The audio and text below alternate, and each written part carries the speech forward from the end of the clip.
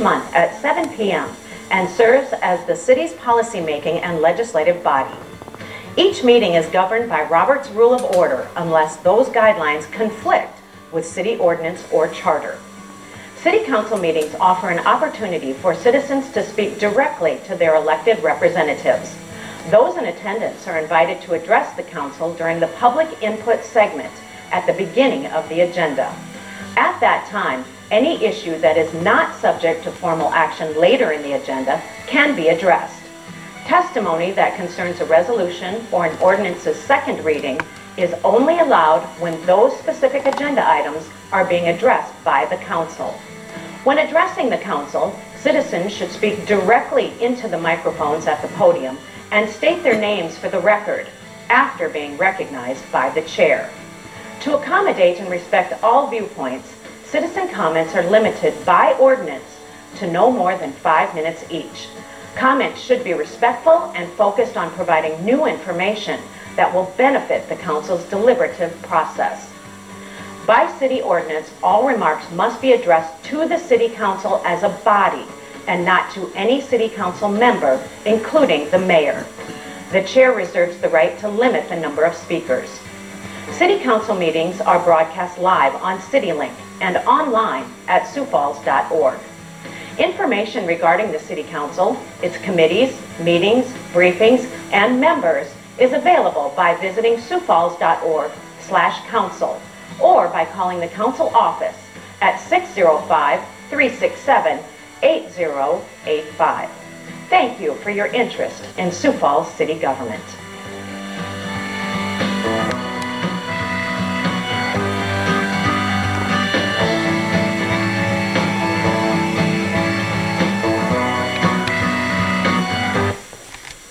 The chair reserves the right to limit the number of speakers.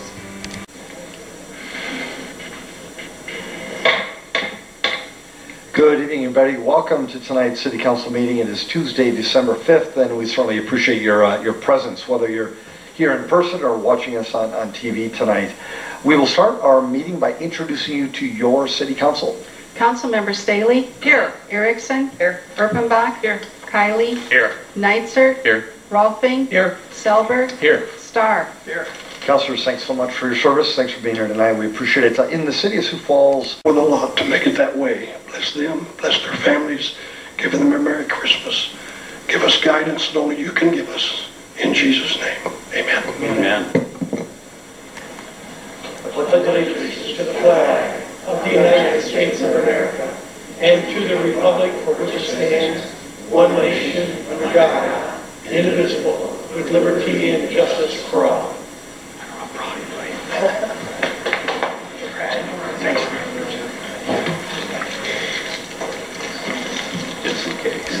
Folks, again, welcome to tonight's City Council meeting. We really appreciate it. I know that there are some of you who would like to discuss a topic later on involving mixed-use parking. We certainly are looking forward to that. However, it's also another opportunity to engage the council on other topics that are not on the agenda. If you'd like to just come forward, introduce yourself to the people of our city by introducing us with your name. And then we would ask that you keep your comments limited to 5 minutes or less, and just try to be as respectful and professional of the body as you can. Welcome. As respectful and professional of the body as you can. Welcome. Scott Harrisman, Sioux Falls.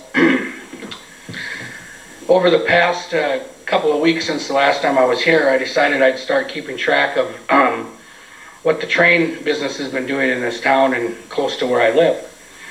About 4 blocks south of the old switching yard, it looks like the railroad has decided to create a new switching yard, which is confusing me because we gave them $27 million to build a new switching yard out of town. But they've been keeping and storing cars just a block south of Avera, about 4 blocks, only about 4 blocks, or north of Avera, about 4 blocks south of where the old switching yard was. They are holding trains there. They are keeping up to 20, 30 cars there, storing them there. They're keeping tankers. They're switching cars there. Last week, I was blocked 4 days in a row at noon over the lunch hour on Cliff Avenue from the trains, switching and backing up and going back and forth.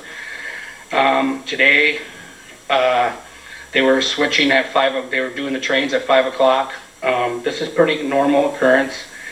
I guess I'm really confused why we paid $62 a square foot, gave $27 million to the railroad to move the switching yard, and they're still continuing to switch only 4 blocks away from where they moved. I don't know why this wasn't negotiated in the deal. I don't know why we didn't tell them that when we wanted them out of downtown, that meant that they couldn't. I realize they have to run through downtown, but that they're continuing to switch cars downtown. They're continuing, as I understand, there's a scale there. They're continuing to weigh the cars downtown. They haven't moved out of downtown. This $27 million we took from the federal taxpayers, which I call pork, we didn't accomplish the rail traffic, switching traffic thing that we said we were going to. And I just don't understand how we can give the railroad that much money and they continue to switch the cars downtown. Why can't they switch them in their new switching yard? As for the $62 a square foot, that's a lot of money to pay. I was checking real estate, commercial real estate. The average price of commercial real estate, and you got to understand, this is stuff that's ready to haul dirt off of, or ready to build. This isn't what we were handed, a bunch of railroad tracks that we got to clean up yet. Is about $2.50 to about $17 a square foot. We paid $62 a square foot. There is no way we are ever going to get our money back from that. And the trains continue to switch their cars downtown. Thank you. Thanks, Scott. Folks, anybody else? Welcome. Good evening. My name is Heather Pastor. I want to start out to mention a situation that I kind of sort of ran into last week. This lady right here approached me on the street to tell me that, well, the meeting wasn't going to be last Tuesday, this Tuesday. Apparently, she said that you said that I was going to be cut off my speaking time. Why is beyond me, because I just want to clear the air by saying one thing. First off, my fiance is not here because there is a miracle after all. He finally got a job, so he's at work right now. I wasn't saying the same thing that the other people were saying. I can clarify that my situation is different than other people's. I am still very much getting my abilities held against me, and I just want to say that I don't agree on your guys' decision on the parking thing or even the downtown bus stop. Come to think of it, I was physically assaulted at that bus stop, that same bus stop, where the cops did nothing about it. I don't think that people really know what it's like for a person like me to get the runaround game and to get turned away. And I just want to say that, you know what, I just don't agree on your guys' decisions on things because, you know, I guess if you live a good life and you have big money and big fancy cars and you have it good, then you don't know what it's like to walk in somebody else's shoe. The reason why me and my fiance have to pay out of pocket out of the only income we get for hotels is because we cannot get in nowhere. There's no way we don't even have housing anymore. Our housing was taken away from us, and it's discrimination. That's all I have to say, so you guys have a good one. Thank you. Welcome.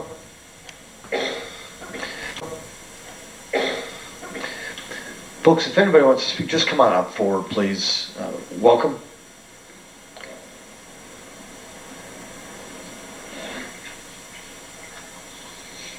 Bruce Danielson, Sioux Falls. The last few weeks have been kind of interesting. I was up here speaking and I got shouted down, and there's been a lot of response from just being able to try and talk up here and the way I was treated. And I just wanted to let everybody know that words have consequences. I've watched over the last couple of weeks as this topic we're going to be discussing later in the show happens, that there's been a great deal of acrimony, rancor. There's been accusations that people are liars, and I'm just talking about members of the dais in front of me that have been saying this. We have a problem as citizens here in Sioux Falls of trying to understand what's going on in this town because we've lost trust in this body. We want to see something happen here. We've been working really hard to inform people. We'd like more transparency, but apparently transparency is too big a word for this group to understand. And then we run into problems with ethics. All we're doing is asking questions, and we get shouted down.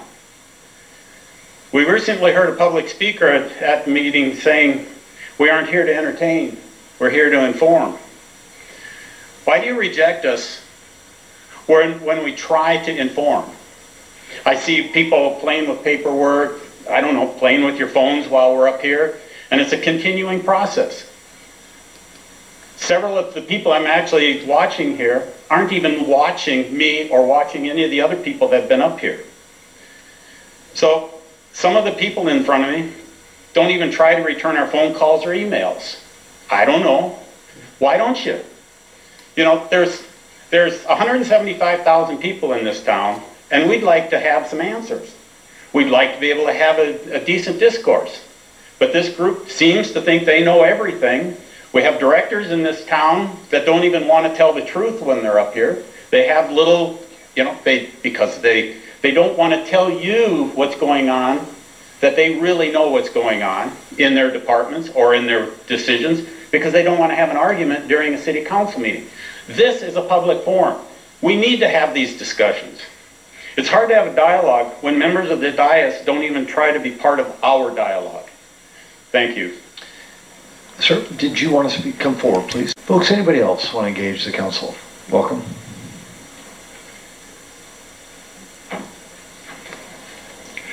Hi, I'm Stephen Ciano. I also had an exotic pet. It was a spider. I told somebody I had a spider, and it's unassuming. It doesn't bother anyone. It would grab some insect that would be just innocently passing by and splat hit it with some web. And it was really interesting to watch. Didn't bark or anything like that. I mentioned it to somebody on the bus, and I was asked if I named it. I was like, why would I name it? It's not going to jump up on my lap if I call it. So what's the point? Well, yeah, I'm all for whatever animal's not going to interfere with someone else. Now, really, I was interested in presenting to you something today, a thought about the difference between public and private, criminal and civil, and with privacy is secrecy. Former Cook County public guardian, Patrick T. Murphy, was quoted as saying that the secrecy that is supposed to protect children actually harms them. And he later became a judge. So somebody's listening somewhere to the truth. But privacy is only, it can't be extended to the public like the government. It's not lawful. There is American law, there is natural law. We have a country that's supposed to be based on natural law. If you read the Declaration of Independence, it's a natural law document. It's saying we are all equal. There is nobody superior than anyone. And there are many in history who have said the same thing and have been injured in various ways and killed for saying such. And I would hope that we in this country and in this city would do better. I have been different since I was young. There's some people that came up here saying they were in 8th grade. I was never in 8th grade. I skipped ahead through 8th grade. And then I tested out early from high school. So I don't know what that's like. Oh well, we're all different. Jesus was a great teacher, and yet unfortunately his anti-religionist direct connection with the Almighty has been lost in religion that was somewhat based on him. As human rights activist Gandhi said, I like your Christ, I don't like your Christians. You Christians are so unlike your Christ. And he also said, as I recall, he's quoted as saying, Anyone who doesn't think that religion is politics doesn't know religion. And there's a lot of interesting quotes, but I see that Jesus taught much the same as Socrates, who said the unexamined life is not worth living. And it's the golden rule that rules. Thank you. Folks, did anybody else want to engage the council?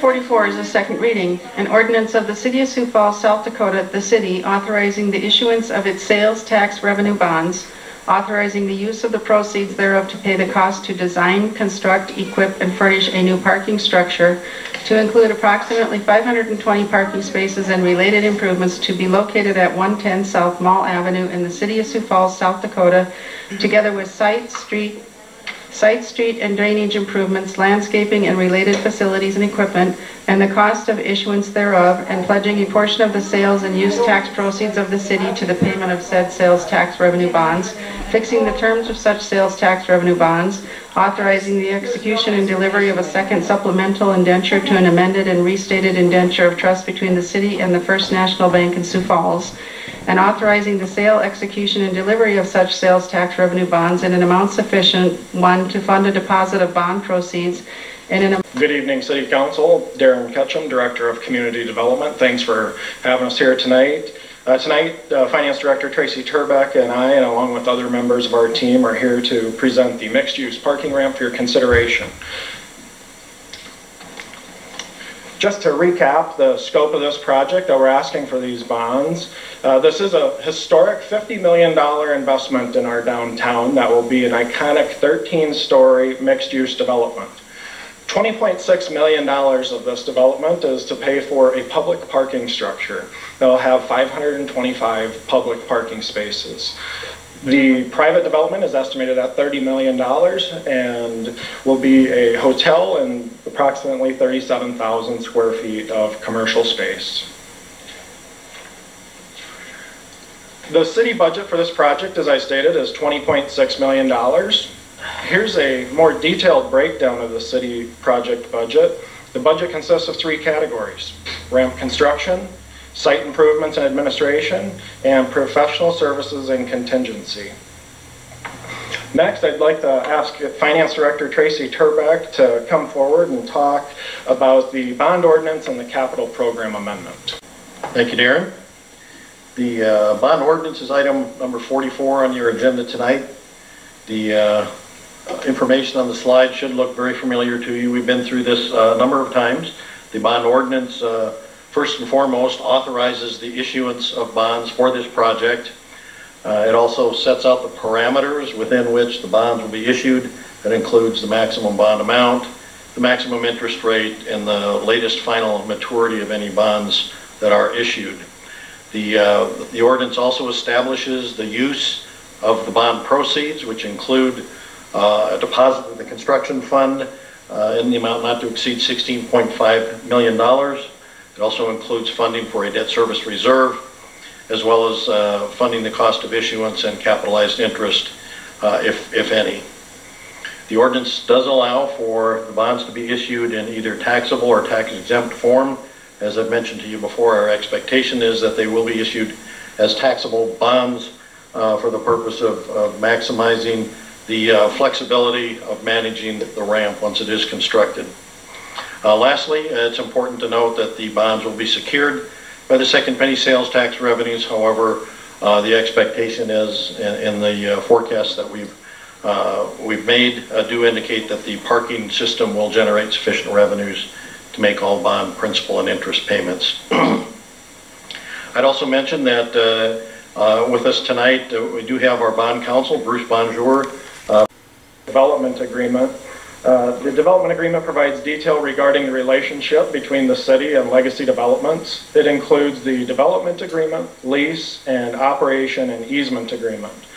The term of this agreement is for 80 years, and Legacy will pay the city $1 million for the development rights. All of these funds will be received by the city prior to Legacy having occupancy of their hotel. The breakdown of that is $150,000 upon effective date of this agreement. $350,000 prior to them starting construction on their portion of the project, that 8th floor and above, and the improvements in the south portion of the property. And then prior to them getting occupancy and actually being able to conduct business, they have to make the final payment of $500,000. As I've stated previously, and again last week, city employees and officers and their spouses are barred from having a financial interest in this development. This is spelled out in multiple locations throughout the development agreement and lease, and our team is committed to delivering this project in the highest and most ethical manner possible. City Council, it has been our pleasure to work with you for the last number of years on this project. This is something that has taken a ton of effort, and our team, I'm so proud of the work they've put together. But just to summarize this, the need for this investment has never been greater and will only grow as our downtown continues to thrive. This is a $50 million investment in downtown that will not only provide 525 publicly available parking spaces, but will also support new revenue for local and state governments, support the creation of new jobs, and add amenities in our downtown. All of this will be accomplished without the use of taxpayer dollars. Thank you once more for the opportunity to present this momentous development for your consideration. Our team is here to answer any questions you may have, and I respectfully ask for your favorable action tonight on these related items. Darren, thank you. Folks, this is a second reading, so what that means is that you have the opportunity to engage the council on this particular topic, these particular items. As Darren has discussed, this is a topic that we've discussed. There's been a lot of due diligence and debate over at least the last 3 years on this topic. Councilors have received emails, phone calls, a bevy of face-to-face conversations, both for and against. At the same time, we certainly do appreciate you all being here and wanting to engage the council on this topic. We love the fact that you're involved in city government. If you do want to speak tonight, just a couple of things that we'd recommend. First of all, we'd ask that you come up to the front chairs, if you don't mind, so that when the next speaker is done, you could just come right on up. David, please sit down until I'm ready for you.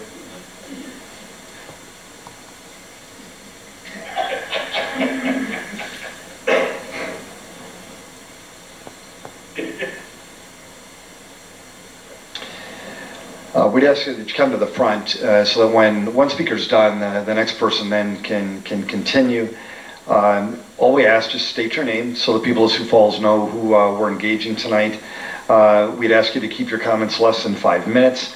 Again, just remain professional, respectful, and productive. We all appreciate that, including all the citizens of Sioux Falls.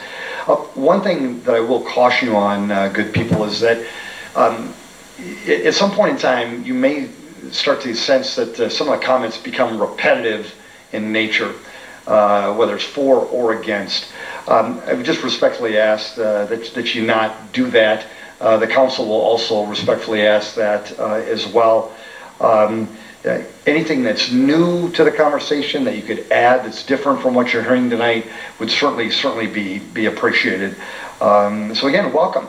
Good to have you here. Who would like to kick this off tonight? David, why don't you come forward and state your name and this off tonight. David, why don't you come forward and state your name and continue.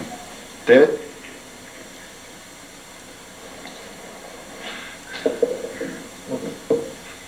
Greetings. My name is David Zokaitis, and I'm here to talk about this proposed parking ramp. Now, I've got a strong science background, so when I look at a topic, I try to be objective and clear and just try to figure out what's really going on and why. And I take that kind of perspective at public input here. Hold on a second.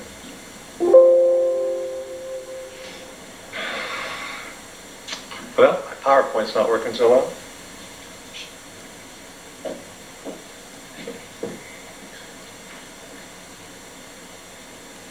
All right, so I try to be clear and objective, but sometimes a little extra skepticism is valuable. In dealing with the city, I've noticed that we've got some unconstitutional laws that nobody cares about. If police commit assault or perjury, nobody seems to care about that. I note pervasive secrecy, so in this kind of environment, we need to be extra skeptical. Okay.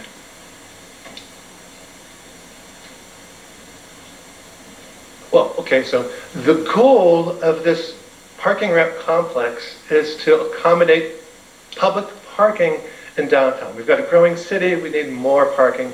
So that's the supposed goal of this project. So if we want to get more cheap parking, the way to do it would be to expand the existing ramp at 8th and Dakota. Chatting with the guys from community development, they tell me that we could get 80 more spaces. Why haven't we talked about that? I mean, if you need more parking spaces, this would be the cheapest, fastest way to do it. So instead, the city is proposing this giant construction project. We're going to have a city-owned parking ramp as the basis, and then a nice building on top. We're going to build 525 spaces, but 150 of those get leased to the hotel. So that only gives you effectively 375 available spaces to accommodate the growing city of Sioux Falls. Now, I've heard that the ramp's going to cost about $21 million. If you divide up however many spaces you get, it's either $40,000 per constructed space or maybe about $60,000 per available public space. And compare that to what this is supposed to cost, and that's a huge discrepancy. So why does this thing cost so much? A couple of reasons. Well, it's a nice, beautiful, new modern ramp, and you've got to support the hotel on top, not just structurally, but aesthetically. It costs more. And then we want the thing to last a long time, so that all adds for extra expenses that the city is due to absorb. Now, Legacy Development wants to lease 150 spaces, but we need to figure out what kind of lease rate they get. Do they lease it at what it costs us to build it, or do they lease it at a different rate? Important consideration. Now, the lease, we need to look at this one a lot more closely. It's supposed to be $1 million lease, but I've asked community development to get the appraisal that this lease is based on. Haven't gotten it. If the appraisal is a secret, we can't really trust a $1 million lease. We need to figure out who made the appraisal and what criteria they used. Very important consideration. And then at the end of the lease, 80 years later, what do we do with this thing?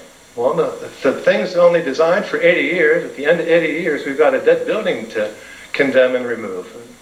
That's the city's responsibility. And then, how do we pick community development? How do we pick legacy developments? Secret committee, secret selection process. And I've asked for clarification on that topic and haven't gotten anywhere, so that leads to more skepticism on my regard. And then, oh yes, we'll have to admit it's a beautiful building and we need to appreciate the beauty that's there. Now, typically when I give these presentations, I like to say we should enjoy life, and no matter how things are, look on the bright side. You'll get a kick out of this next slide. There we go. That's me enjoying life at the recent Parade of Lights. And with that, I bid the city a good evening. Folks, did anybody else want to engage the council on this topic? Welcome. Folks, again, if you wouldn't else want to engage the council on this topic, welcome.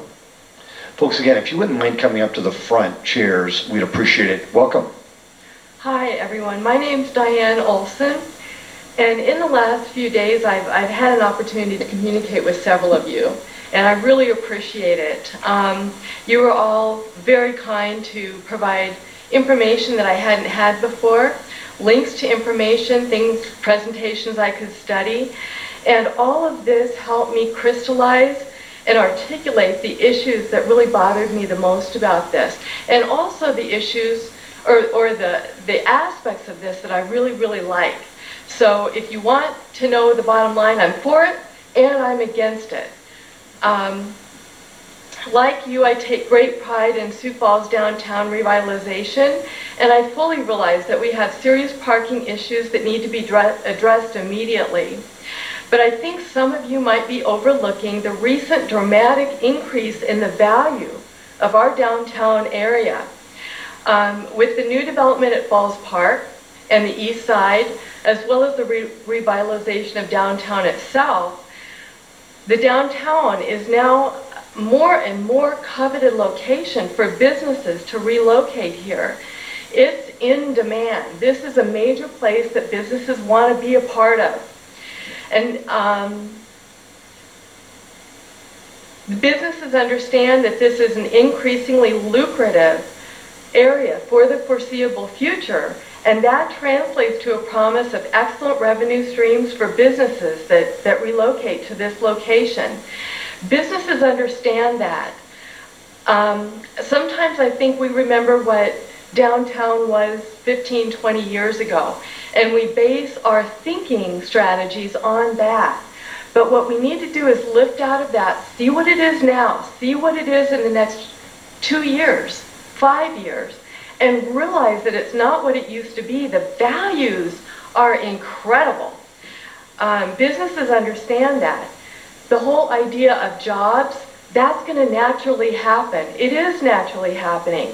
The idea of a really good tax revenue base from these businesses, that also happens naturally. We don't have to help it. It happens naturally. I love the idea of a mixed-use parking ramp to provide additional locations for businesses. That's a great thing. But understand that the jobs aspect, the tax base aspect are things that we don't have to help because that's just going to naturally happen. It has to. We couldn't stop it if we wanted to. So any discussion of spending the city's parking revenue funds to help provide jobs and a bigger tax base is really not valid because that naturally happens. That's really not part of this issue. It'll happen regardless. So the mixed-use parking ramp proposal, as I see it today, the proposal as it currently sits, assumes the opposite. This proposal centers around the $20.6 million city parking revenue dollars to essentially entice businesses to come downtown and inhabit some newly created downtown locations. The amount of city funding is too much. The hotel and these other businesses are really the primary benefactor in every regard, in parking, in airspace, in location. They would have to pay a lot more if they did this on their own without partnering with the city. They would also be in a far less lucrative location if they didn't partner with the city. Shouldn't they pay a larger premium for these privileges? The current proposal as it sits today is a big lose for the city in terms of our parking, and a huge win for these businesses that have the promise of these lucrative revenue streams coming in.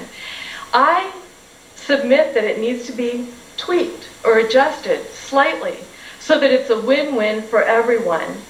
People are up in arms, or some people are up in arms on the proposal because they think that you may have been tricked with a proposal that solves a problem that we really don't have. These jobs, tax revenue base of these businesses happens anyway. So we're trying to solve a problem that just isn't there. And then it barely solves the problem that we do have, which is we need more parking. And all the while we're advertising this as primarily a parking solution. Do you realize that the projection is that it will take 13 years for us to pay off this $20.6 million obligation? Diane, thank you very much. Appreciate it. Folks, welcome.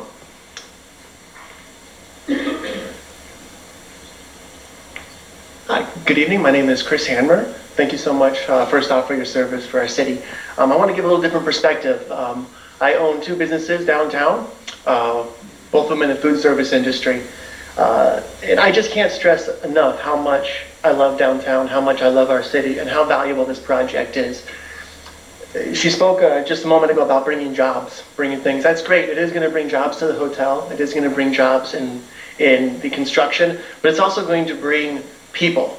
It's going to bring people to our nightlife. It's going to bring people to our businesses. It is going to bring sustainable need that our city has and that our city wants to grow.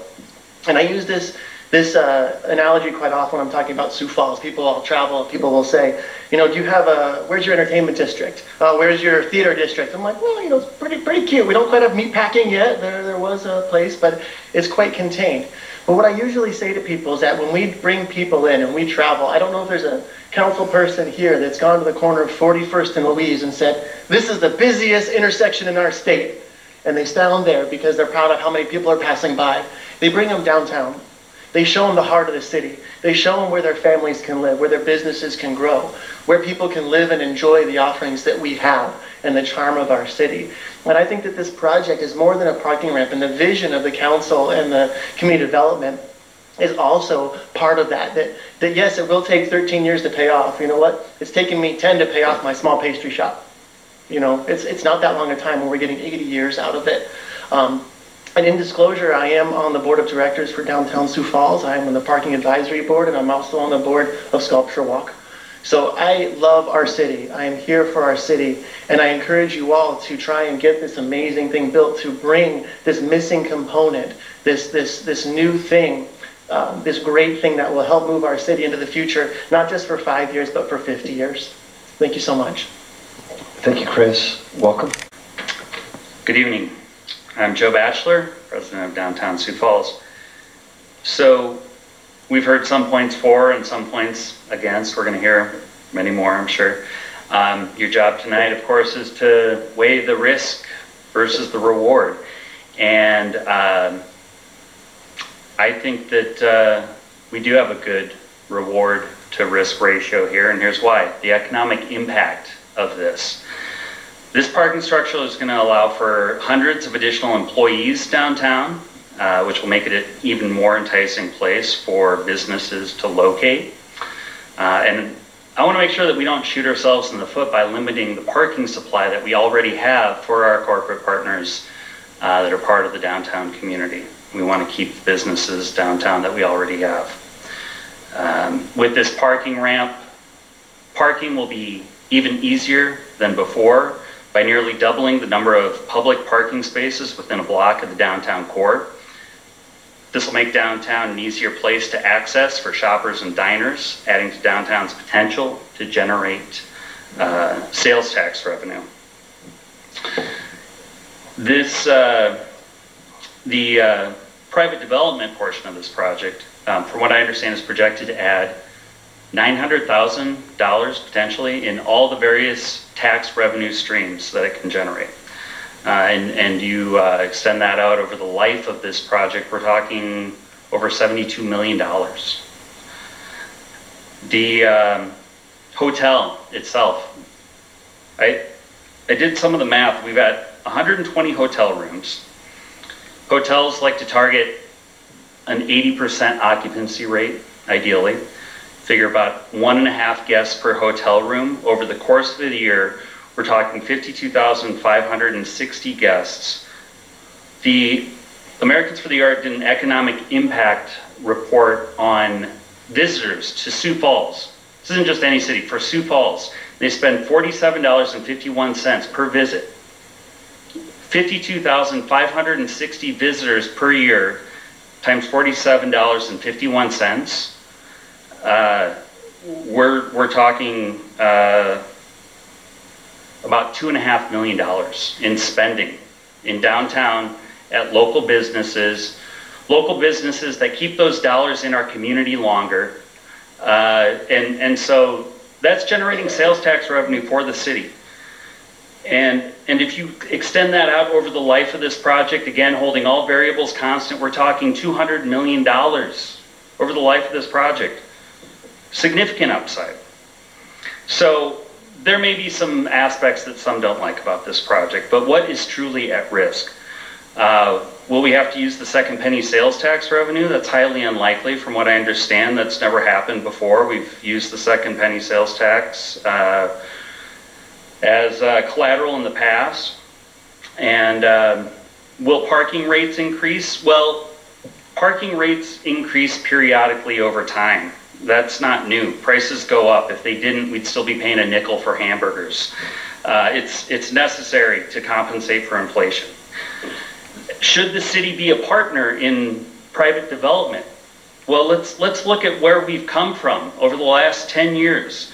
Okay, without public investment, projects like the Downtown River Greenway, the Levitt Shell, TIF financing, and this TIF is not a part of this, as you well know, but with those types of, with the public sector facilitating development with these types of tools, we've got Sharapa Place, worth $16.7 million in property value, the Lumber Exchange, $18.5 million, Hilton Garden Inn, $10 million, Washington Square, $28 million, the uptown redevelopments like the Cascades, $43.5 million, and the Phillips Lofts at $61 million. We're talking $123 million that's generating 2.5, eventually with some of these that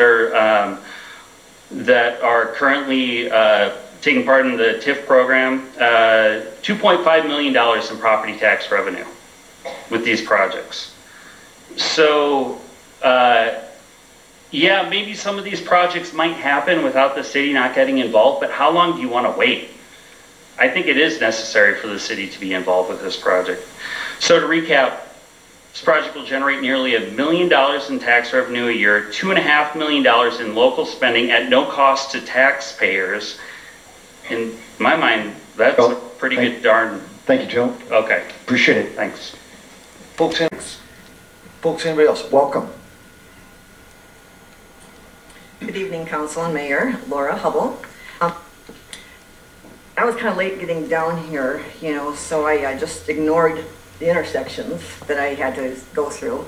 And I just kind of put my hand in from the window and I said to myself, I'm just going to go through this intersection because, okay, I guess I'm shorter than what I thought I was, but I'll start over. I was a little late getting here, and by the way, I couldn't find a place to park, so I do understand the parking issue. But sometimes, like when I was coming here, I just put my hand and just ignored all the intersection laws. Didn't stop for any stop signs, didn't stop for any yield signs, but I got here fine. There was no accident and nobody died. Now just hold that thought. Of course, there are laws that you must yield to at intersections. And that was figure of speech, people. I did obey the traffic laws coming here. But let's say I got in a hurry, but didn't get caught, got here fine, no problem, but I disobeyed the law, okay? Now South Dakota has a law. South Dakota has a law that I think is being disobeyed here, and that law is South Dakota Codified Law 6-1-1. The title of it is South Dakota Statutes Concerning Conflicts of Interest for municipal officials. Excuse me. I'm thinking that, if we have contracts and we're not allowed to know who's involved in those contracts, who's going to benefit from those contracts, we are in effect disobeying the conflict of interest laws.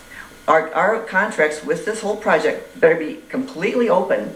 Every single investor, every person who gets any kind of benefit from this project, the public needs to know about, per law. And if anybody does get a public official, a municipal official, does get a benefit, those contracts are null and void. It would be horrible if you guys started this project, find out there was a conflict of interest, and then retroactively your contracts are all void. And also, what bothers me are the public-private partnerships. You look up in entities structuring and that type of thing, public-private partnerships are all very nebulous. And if a business is going to grow, I'm just thinking it could grow without the public part of it. If a business wants to grow a business, let it grow. We don't need the people involved in that. In fact, that's blurring the lines. There is the lines that define business, there are lines that define government. And I think in this situation, as with most public-private partnerships, we are blurring those boundaries. And I also have a problem with the legacy company.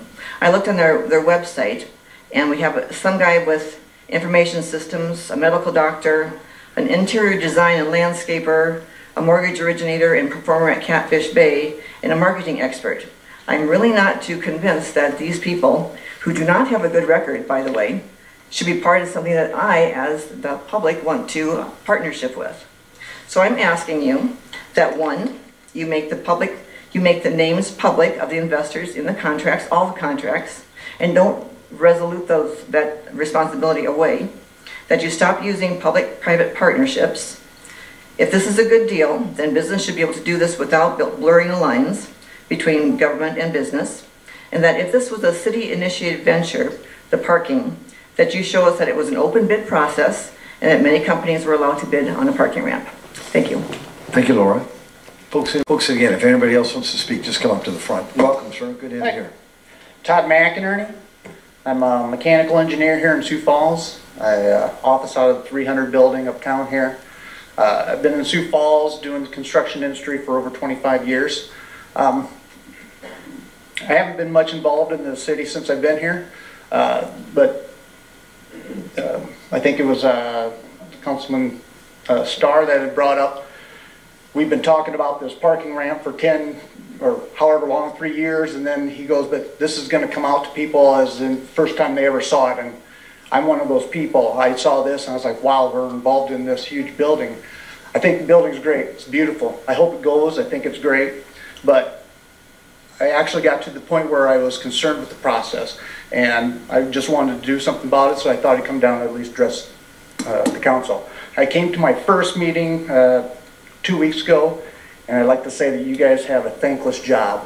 I mean, the stuff that you have to listen to and put up with is, I mean, I appreciate it. So, but in any case, I'm here to do the exact same thing, and I hope all it is maybe to inform you as to maybe some of the things I've seen as someone that's been in the construction industry, know how the games are played, express some concerns with some of the processes that we're going through, and then also maybe tell you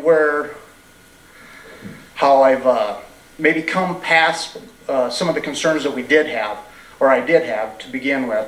And I think a lot of them have been addressed in some of the last meetings and stuff like that.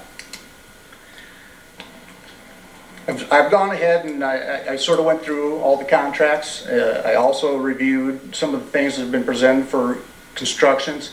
And at first, some of the concerns that I had were obviously the price, but I think that's been explained away by this gentleman here on some of the additional costs for site development, etc. That went away. The other concern is I'm an opponent to construction management at risk. I think it is it's very easy to hide things. There's a lot of they can negotiate without having to get bids on certain things. There's a lot of things that I think are wrong with that process. However, looking at this and how it's the size of it, based upon, well, both the size and then also the fact that we got all these parties involved, it is probably the only way to do this thing. So that went away. One of the other concerns that I had is splitting up the expenses. I understand, and I've looked through what the requirements are for each individual as to who's paying for what, and I think they've done a tremendous job trying to split that out. I mean, they're even saying 1/3 of the elevator for these guys, 2/3 of the elevator for these guys, and it looks as if everybody's doing due diligence to try to get a very fair process. Now, there's some things that you just can't split out. I mean, you're the foundation for a much larger building. You're paying for the piers, you're paying for the foundation. There's a lot of money involved in that, but I think that that's the city's investment, and I think that that's something that we do. And they've split out, like the front building, all the footings and stuff are coming out of that. But there's a couple of items that I have concerns on. One is the fire sprinkler. I think Councilman Neitzer had mentioned that there is a sprinkler in this building. Typically, an open parking garage does not have sprinklers. I mean, we're talking maybe $300,000 to $500,000 that we are now incurring that we wouldn't have to do if it was an open parking ramp that we would have. You know, but then there's also the argument that we put a building underneath their building, which made them a high-rise building, which made them get a fire pump, exhaust. So, I mean, there's some trade-offs there, and I don't think that's something, you know, some of those things you just live with. But the fire sprinkler one, I think, is something that would not have been involved, and it's a pretty big ticket item. I was also surprised. I think my understanding is that the architect, I know it said that they were hired by both the city and the developer. My understanding is that he is strictly hired by the developer, and that our design is from the developer, if you understand what I'm saying. Don, thank you very much, sir. Right. Welcome to our town. Good to have you here. Welcome, sir. I've been here 25 years. Good evening. My name is Thor Barden, and lived here in Sioux Falls for a little while now. First of all, just want to say, wow, what a thought. A parking ramp with a private complex on top of it, hotels, shopping centers. You know, it sounds like quite the project.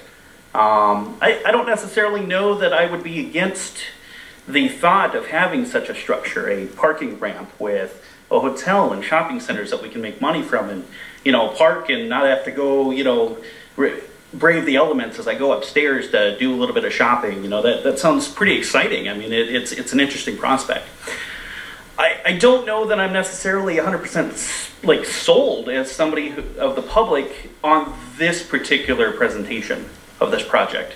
I think it's an interesting idea, but it comes with a few concerns, at least for me. You know, one of those is that this private institution has already you know, stated that they're going to limit the specific type of businesses that go in there. You know, one of those comes to mind is a tattoo shop. Well, we actually have a very reputable tattoo shop, not even a block away from here, that has, you know, wonderful clientele, wonderful business. They're out there in the public. They're doing community things, and I can't think of a reason why we would want to exclude certain businesses that are honestly just wanting to make money, just like any other business.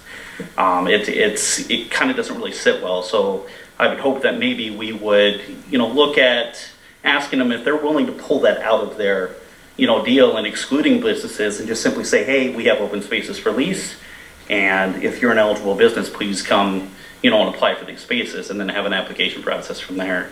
The other thing is that one of the key investors on this project, you know, without naming any names, they were recently involved in a project very, very close to where this one's being proposed that is still in the public eye, and the confidence in that individual might not be there, you know, and might make the public kind of feel not at ease in working with them. With that, I mean, I'm glad that I'm not sitting in your seats tonight, because this is a very difficult decision. I appreciate all the work that I've seen being put into this, and you know, thank you very much for taking this into consideration. Thor, good job. Folks, it just goes there to let you know, all been unique and informative, so good job. Welcome. Scott Ersman, always unique and informative. I'm not going to talk about all the money and the different things that what we're spending here and the lease and everything else. I've looked at that stuff a million times. Somebody asked me about it today, and I said, I've followed city government for 12 years, and I've never seen such a hose job like this before. This, we are not getting a good deal. But I'm not going to talk about that. There's a lot of other people who have been talking about that already, and I don't want to repeat their comments. I find it ironic. The very person, last year I attended a design standards meeting for downtown. One of the people that were at the meeting, this was at the design center, was Mr. Norm Drake, who is one of the guarantors on the contract with Legacy Development. During the meeting, he got into it with a couple of the other developers and an architect about how a private developer should be able to do what they want to with their property. And I thought, you know, free enterprise.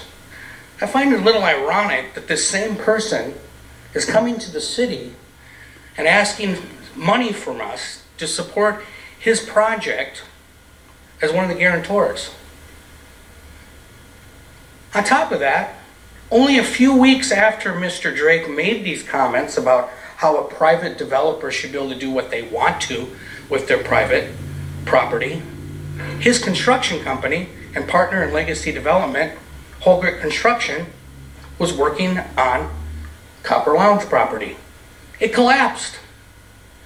I guess this is what you mean by being able to do what you want to. The one thing that I'm baffled the most by this entire thing, besides us spending too much money on the project and not getting parking, which was the original conversation about this 3 years ago, is that we are signing a contract with one person who thinks they should be able to do what they want, can do what they want to, and another person who's been fined over $200,000 by OSHA. They levied the fines. They're being contested. And once that process is done, they could be sued. Why on earth would anyone with the city, the finance department, the legal team, the private legal team, why wouldn't anyone throw a red flag in the air and say this is probably not a good idea?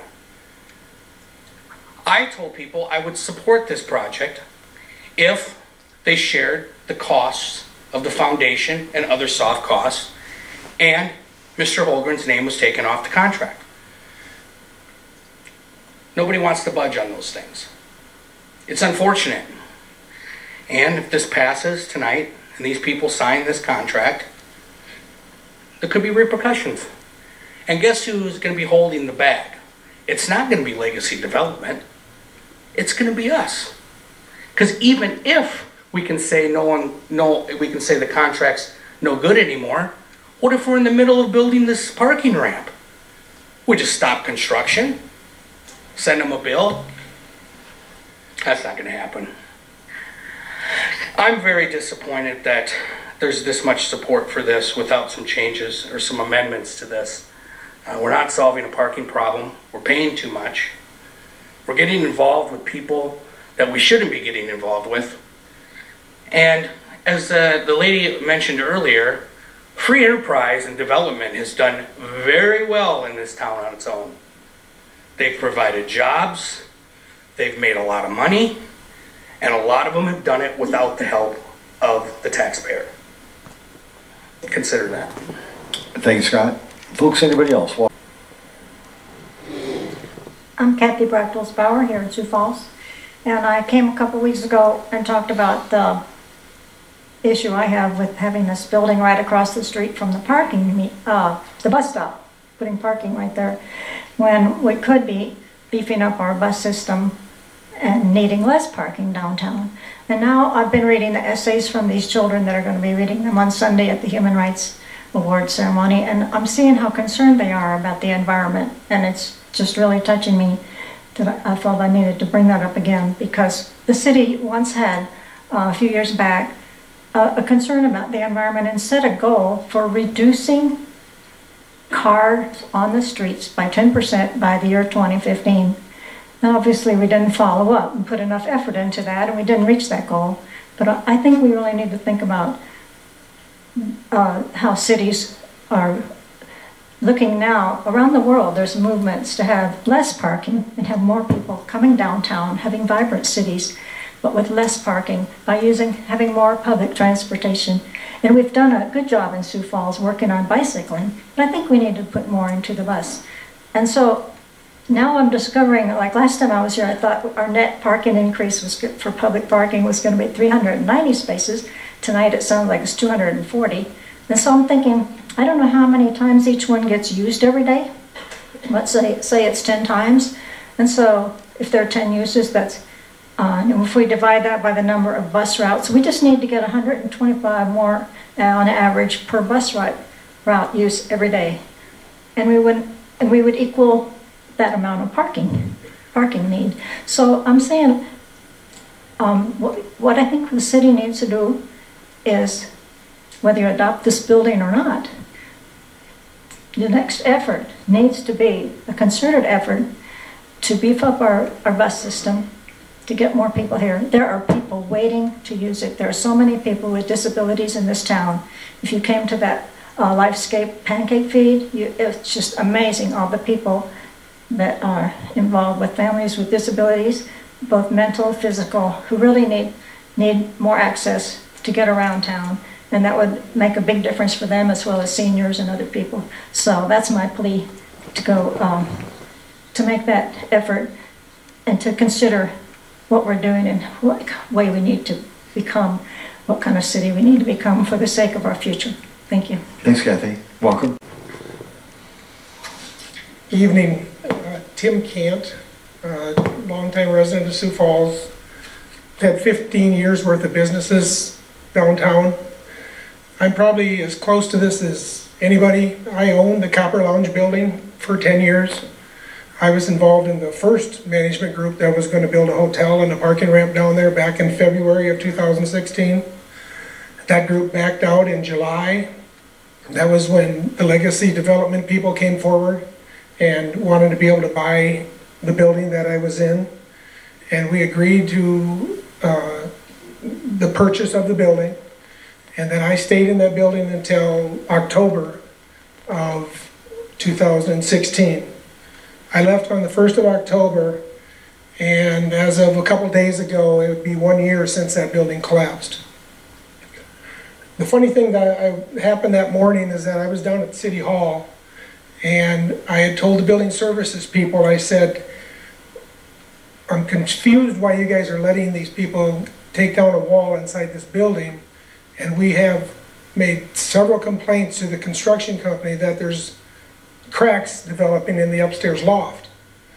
The response from the building services was, wow, it sounds like a structural problem to me. I went straight back to my office, which was downtown, and 20 minutes later I got a call that said the building collapsed. So I went down there, and then the whole process of, you know, the gentleman that passed away, and the Fodness gal that was buried for 4 hours. I also owned the Eastwood Smoke Shop that was there. And the thing that happens, I guess, now that is bothering me, and I had a real good relationship with Legacy. It has soured considerably in the last year because they seem to not have to answer any of your letters that you send to them, questions that you have from them. Because the way that that building was built, the front half that collapsed was built at a different time than the back half. The Eastwood Smoke Shop building, I had, on October 1st, had signed a 10-year lease. So I had a 10-year lease on the Eastwood Smoke Shop building. The Eastwood Smoke Shop building was deemed safe. It was deemed safe by your risk management person, Regan Smith. It was deemed safe by the construction people, or Gil Haugen Construction. It was deemed safe by the then fire chief. They were letting us go in and out of that building. We were upstairs. They let us go up a staircase that was right next to a 30-foot fall because the building was safe. I had a clause in my lease with Legacy Development that said if that building was 75% inhabitable, they couldn't tear the building down. And if they were to tear the building down, they had to give me 15 days written notice. Neither one of those clauses were followed. We have asked for the last year, who gave the okay to tear that part of that building down? Was it the city? Was it Legacy Development? Was it an insurance company? They come back to me with the answers and to my attorney of, well, how do you know it was deemed safe? And my response is, it was your building. Tell me that it wasn't safe, because I have 3 people that said it was safe. So they won't answer any questions to us. So we're in the process right now, and you better be real careful what you do. We're in the process right now of filing a suit, a cease and desist on building where they're building right now with Lewis Drugs, because if I don't get some answers on who told them to tear down that Eastwood Smoke Shop when I had a lease that said they couldn't, We're going to demand that they build the Eastwood Smoke Shop back up in that spot. So this could be a long, drawn-out process. Because I have legal standing, I have a lease that says I do, Legacy Development will not answer any questions, and once again, it's been a year, and we have no answers. Secondly, I have moved a block away, 1 block away, and my business is down $100,000 in 10 months. I had the smoke shop at that location, the old location, for 10 years. My business did not fluctuate $20,000 a year in 10 years. I moved a block away and we're down $100,000. We can't answer the question. We don't know what the question is. I guess it had been there for like 60 years is all that we can say. You know, and that's what happened, but there's some things that people need to know of what's really going on with Legacy and how they respond to people that have Tim. questions. Appreciate it. Thank you. Welcome. Tim Stanga. I guess the main question is can we have something signed that says that the citizens of Sioux Falls is not going to get stuck with paying any money on this facility? You ask people around town and you sit down with people and they ask, why is it that we spend all the money downtown? We invest so much money downtown. Well, it's nice that we're making people money that have shops downtown.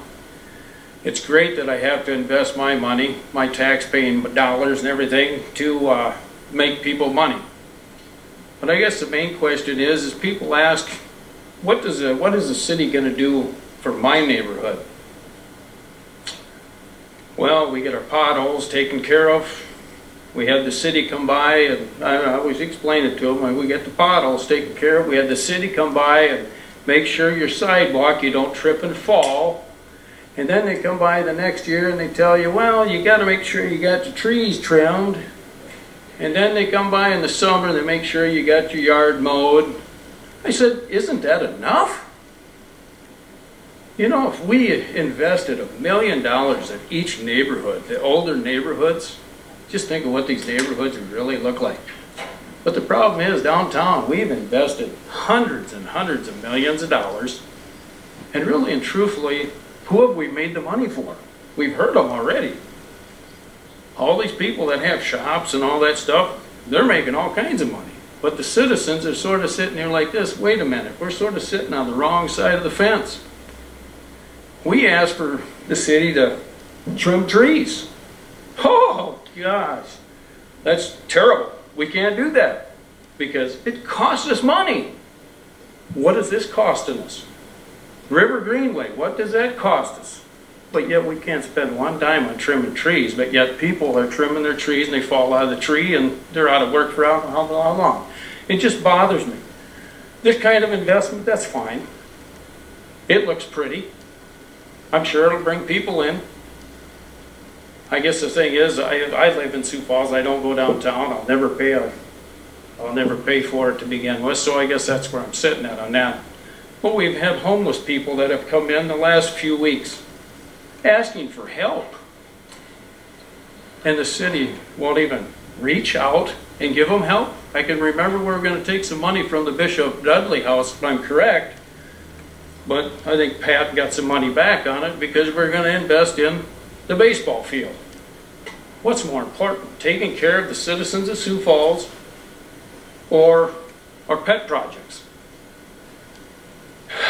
I always tell people that, you know, until the government comes up with some kind of funding for homeless people, you guys will still be homeless because the city of Sioux Falls will not do nothing for you. And all this talking out here and everybody showing up today, sad part about it is we could have voted on this 3 weeks ago and it wouldn't change anybody's mind at all because it's already voted on. You can give some people a blank piece of paper and they'd vote yes just because it's a blank piece of paper. Tim, thank you very much. Folks, we've been talking about this for about an hour now. I'm just going to go through the topics that have been covered. Again, I think they've been good, different, unique, interesting, informative. I'll just kind of go through them here a little bit. First of all, those that are against this particular ordinance, skeptical of government. If you expand we could expand the existing lots that we have. Some of the new spaces are already leased. The cost per space is too high. There's still lingering questions. It seems too secret. What do we do after all this, after the 80 years of its use, then who's going to be held accountable or responsible? In Sioux Falls, development happens naturally. We don't need to help private business. Free enterprise works well in Sioux Falls on its own. The amount of city funding is too high. The location is a premium, so the private developer seems to be getting too good a deal. We're trying to solve a problem that just doesn't exist. People don't like the firm legacy. They don't like their business practices. Some folks don't like the construction manager risk concept. It seems like it's just not open enough to the public. There are some concerns with certain investors that are in the project. Fire sprinkler concerns. Some businesses will be limited from being part of this development once it's ultimately built. Some potential conflict of interests. Public-private partnerships are not a good thing. We're not getting a good deal. There's some that feel that there's too many copper lounge connections and the issues that happened with that.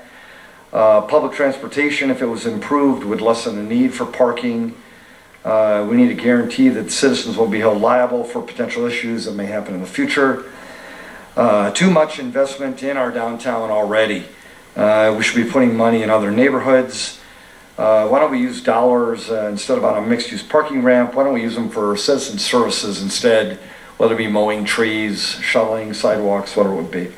Not mowing trees, trimming trees, mowing lawns, shoveling sidewalks. Some of the items, some of the information for this particular ordinance. This is just another example in pride in our downtown revitalization.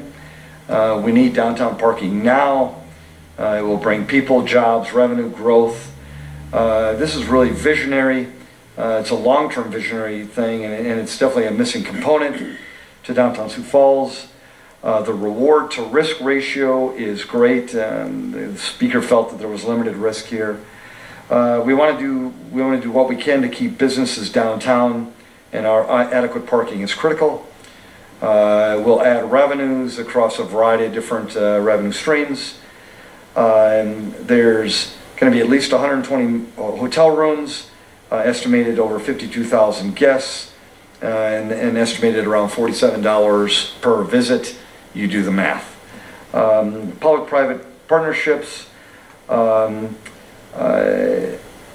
been dramatic over the last 10 years and have shown all kinds of wins. And one person felt that there were a variety of issues that they had in the beginning. However, now that there's been debate and due diligence and discussion, the issues have been addressed. Again, folks, this is really good stuff. This is an item that's been discussed at least 3 years. The council is, I know, ready to at least discuss this item. Mr. Danielson, you will be the last speaker. Mr. Danielson, go. Mr. Danielson, you will be the last speaker. Mr. Danielson, go. Well, I guess I got some things that I want to add to this that are, by the way, I'm Bruce Danielson. First off, I want to ask, we have something about guarantors. We have no idea at this moment what guarantors are. What are they actually guaranteeing? The building gets built or the building gets paid for? We don't know. It doesn't really spell it out very well in anything. Another question I had was, what's the job of government? Capitalism or socialism? This is about as socialistic of process as there probably is in this town and in this state. South Dakota is a capitalist state, and you guys want to run it right up there with socialism. You know, this is like the stories told of the indoor swimming pool, as I've been hearing it tonight. You know, we've been talking about it for decades. You know, the swimming pool was a 1953 or 51 or 1921 or something about an indoor pool. You know, so it was all of a sudden this decades-long process when actually it was just something that got pulled out of somebody's something. We have, so now tonight we've been hearing it being said that this is 3 weeks. We've been looking at this for 3 weeks. Then we're being told, oh, this is a 3-year process. If you go back 3 years to the Walker study, and you look at what the Walker study actually was, it was a $9 million ramp with 600 spaces, sitting on fractured stone. There's nothing different in the foundation that we're talking about.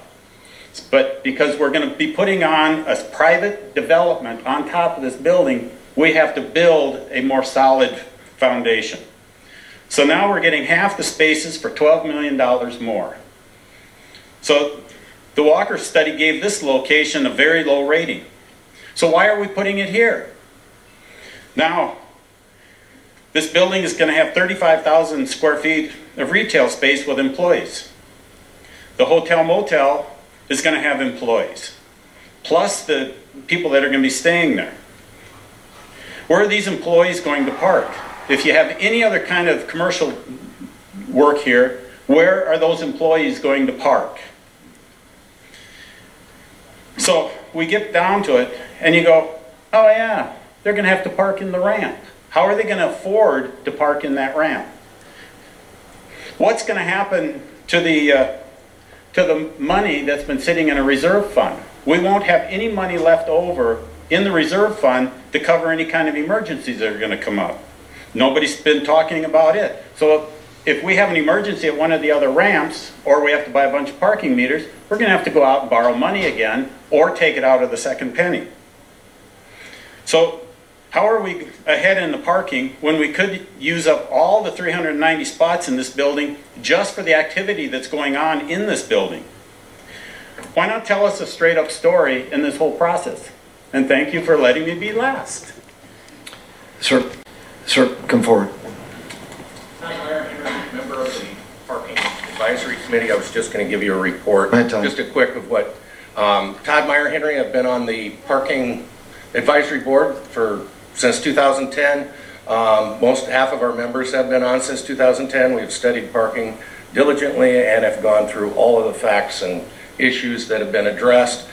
The key issues that we came to a conclusion and recommended that we are in support of this project is, one, that borrowing costs are going to go up probably in the near future, so any delay would not only cost additional interest for this project or a project similar to this, but in addition, any delay, 4% construction cost would cause any parking facilities to go up. Walker study indicates that we need, I can't remember, 500 and we need a lot more spaces than we have right now. Half of them should already be in place. This project started in 2016. We were hoping it'd be under construction. It isn't. I think the parking board believes that we're behind on this structure. We've discussed the construction manager at risk and all of the parties that are involved, the bond attorney, BJ with Pagri, your financial advisor. We believe you have the best advice. They owe you fiduciary duties and are giving you the best advice. And our conclusion is, even though the investor or the company Legacy, who's going to raise the money and be the developer, had an unfortunate event, that should not affect the ability to build this for the city and for the parking utility. Plus, the parking utility is in great shape. All of our parking facilities are in good shape. We're maintaining them well, plus we're very profitable, and we actually are overbooked. We've had a number of parking reports that we're 100% full. And Walker says we should be 95% full, so when you pull into a parking lot anytime during the day, you should have a space. And that's why the parking board would request that the city consider this and approve it. Thank you very much. Council? Mr. Mayor. Councilor Starr. This is the only opportunity the public's going to have to address us. It's the only time they have the option to be here. There's a lot of people that are interested. I think if there's anyone else that wants to speak, they should at least have a chance to be heard by us. I think that's our responsibility to hear from them. And I know we've heard a lot and we've spent, but an hour is a small price to pay to have citizens have a chance to address us. So if you don't mind, if we could see if anyone else does. Councilor Starr, thanks for your input. I talked with Council Chair Kiley, and he recommends that we move on to the council. I think that's disappointing to our citizens. Councilors, anybody want to engage us on this topic? Would anybody want to make a motion to approve? Motion to approve. Been a motion to approve this item. Second, Erickson. Has been seconded. Any discussion? Councilor Staley. Staley. Councilor Staley. Staley is the name. Thank you. Well, there has been much public discussion since the November 21st meeting that we had a few weeks ago. And since that time, the council, I know all of us have received many emails and phone calls. Councilors Pat Starr, Christine Erickson, Councilor Greg Neisert, and myself have also spoken freely with the media. I wrote a letter to the editor with my concerns. I visited with a group of Republican women, and I also spoke at the Democratic Forum. I sent out a postcard with my concerns on it that I paid for. I've encouraged citizens to reach out and give us input. And throughout my whole year and a half, well, it's been more than that, my time on the council, I'm constantly giving out our contact information because we are here to hear from the public. And more, I believe we need to be connecting with our 180,000 residents because many people don't know what's going on in our community. I am very grateful since this emerged for all the respectful discussion that has happened, pro and con. I've gotten emails, especially from businessmen, some of them telling me I need to change my position. We've had respectful discussions. I appreciate that. I'm always willing to visit with somebody. And if you want to, send any insults my way, I say, God bless you. I can take it. Since this emerged last April, I have been consistent in my opposition to this proposal. And there's been 7 points that have stood out to me. And last meeting, November 21st, Director Ketchum and I had a discussion about my concerns, and I wanted to I've got a short recap of what was said. If, David, if you play that, please. Just, you can validate whether these are accurate. Parking ramp fact. The total cost for this proposal is estimated at more than $20 million. This is expected to be completely supported by user fees, which are those people who are using the downtown parking facilities and parking meters. Rates for these facilities and parking meters may increase to pay for this project. Would you agree with that? Councilor, I would say rates are subject to increase to maintain all of the parking system, not just this project. Certainly a part of that revenue will go to pay for this, but it'll also go to pay for approximately $8 million in maintenance over the same of the other, right, but rates may increase. Yeah, but I would look at it more globally as the entire system getting funded, not just one asset. Okay, parking ramp fact number 2. This project will be backed by the second penny. We'll get that up there so people, okay. This project will be backed by the second penny. It will be the collateral for the project in the event that the downtown parking facilities don't generate enough income to make the bond payment. I would probably say secured instead of collateral. There's probably some technical meaning that Tracy could better explain, but yes, ultimately the second penny is going to be used to secure this debt, but the enterprise fund would be used to repay the debt. But is it like a second signer? That's securing the debt.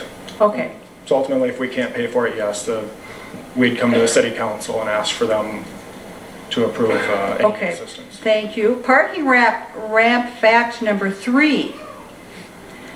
The estimated cost is 20 million, and you said tonight 20.6 million. 525 proposed parking spaces, and would we say that that's nailed down? Could I remove the word proposed? No, I think as we're in the middle of the design process, we're in schematic design. We still have to go through design development and construction documents. Okay. And certainly there will be fluctuations as we refine the design to a more... Okay. And then 135 lost parking spaces, that would be what we're going to be losing on that flat parking space right now. And so really the total new, if we're talking about new parking spaces, is 390. Okay. Would you agree with that?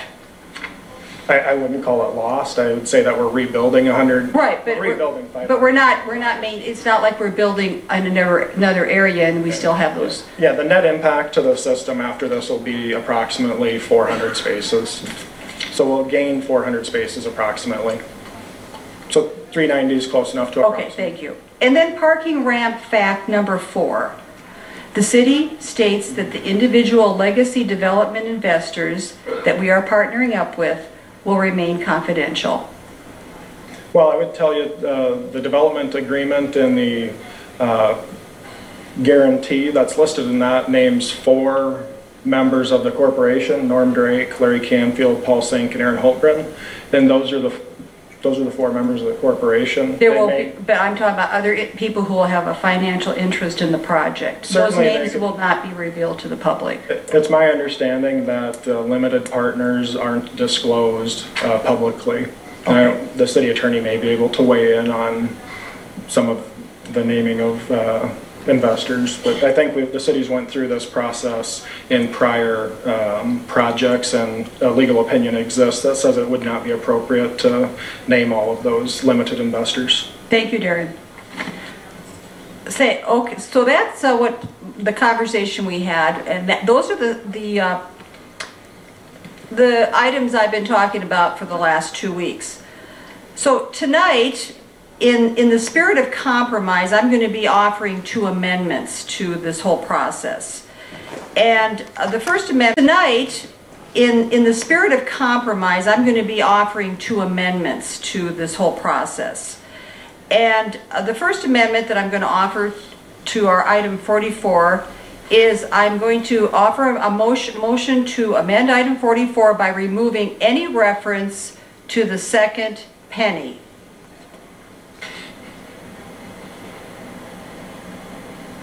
The motion is denied for lack of a second. I'll get the second in for discussion. Thank you, Councilor Starr. Mr. Mayor, I have a question for the author of the sponsor, or the sponsor of that. My question is we voted just a couple weeks ago on the Lewis and Clark bonds, which were secured by second penny. I heard zero concern from anyone on this council. It doesn't matter. What we're not talking. We don't go back to where we were. Councilor Erickson, just 1 second. I'm curious about that. Could you explain your motion? I'd like Matt Nelson to come up, please. I've heard Mr. Meyer Henry just stated from the parking department that our facilities, the parking facilities, are very strong. They have a strong financial backing. Today I got an email from a constituent who had gotten an email back from Matt. And Matt, you said to her, the public parking system is in a strong financial position and extensive financial projections indication, I think you meant indicate, the system will maintain its strength throughout the bond repayment period. It sounds very, very optimistic about what's happening right now with all of our parking facilities. Then you said the use of sales tax bonds will benefit the public because sales tax bonds will have a much lower interest rate than parking revenue bonds alone. This significantly minimizes interest costs. Only parking system revenues are projected the keyword, to pay off the sales tax bonds. And then you said no sales or property taxes are expected to be used for the parking project. Expected, I didn't know sales tax was even, or property tax was even on the table, that you're expected that would be. Do you have a question for Matt? So the question, well, what I wanted to say is that I had talked with Matt months ago about using the existing parking facilities as their own collateral. I have a great concern about tying the second penny to this, and I've said this publicly, I've said it over and over again. The public that I talk with also has concerns. And if our system is so strong, I think it should be able to support itself without taking that second penny that we've already pledged to debt for the administration building, $10 million a year used to pay back our event center obligation. We use it for our streets and all sorts of other capital projects. So as a compromise, I'm saying let's take the second penny out of this and just have it be supported by the revenue from the parking facility. Councilor Starr, you were the gentleman who seconded this. Did you have any comments? I'm good. Councilor Erickson, did you have any follow-up comments? I just would be curious the position of how it changed so quickly in a couple of weeks. Sure. Why we had zero conversation over the bonding we just did a few short weeks ago from the Lewis and Clark bonds. It was pledged with second penny.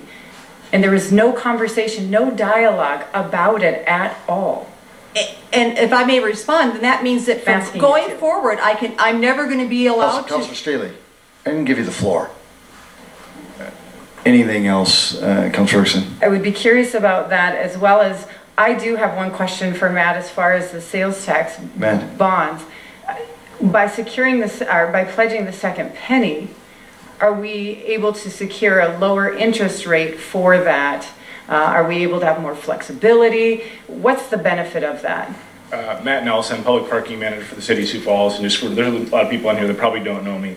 The message that went out, I try to answer everyone that emails. If I get an email, I email them. If I get a phone number, I call them. So that email that you see, it's so we can respond and interact with our citizens. The reason that we would recommend backing with the second penny is to get a lower rate. Our goal is absolutely to get the lowest rate for our citizens in Sioux Falls. We do not want to charge them extra money because that money gets passed on to people that are using our system, and they're citizens of Sioux Falls. We don't want to send that money to California and New York. We want to keep it in our town. Thank you for your answer and your brevity. Appreciate it. I'd encourage a no vote on this, as we certainly see the benefit of why we're doing that, and we've never used it. It was communicated to us as a council that that money hasn't ever had to be used. I understand. I don't like the fact that it would ever have to be used, but we have a track record of not using it. We see what our parking system is financially stable and strong, and so I'm confident in that and able to save the money with a lower interest rate with that. This council is also, like I said, just voted just a few short weeks ago on the Lewis and Clark bonds with zero dialogue about it, and we did a great service for our citizens, saving our citizens millions of dollars in that, so I'd ask that we move the vote along. Thank you. Councilor Neisert.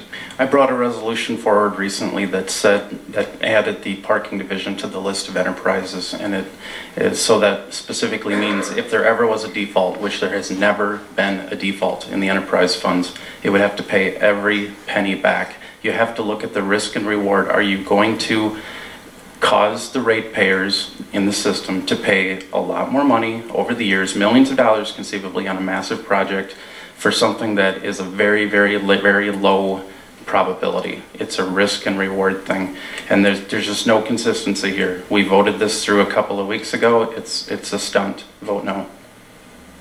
Councilor Staley. Well, just in response to Councilor Erickson's question, just because we vote to approve something over here doesn't mean that we have to approve that same thing moving forward. Each project needs to be considered individually.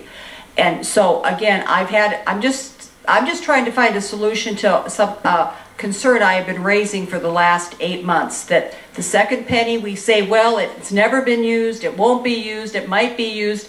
I'm saying take it off the table and let's not even worry about that possibility.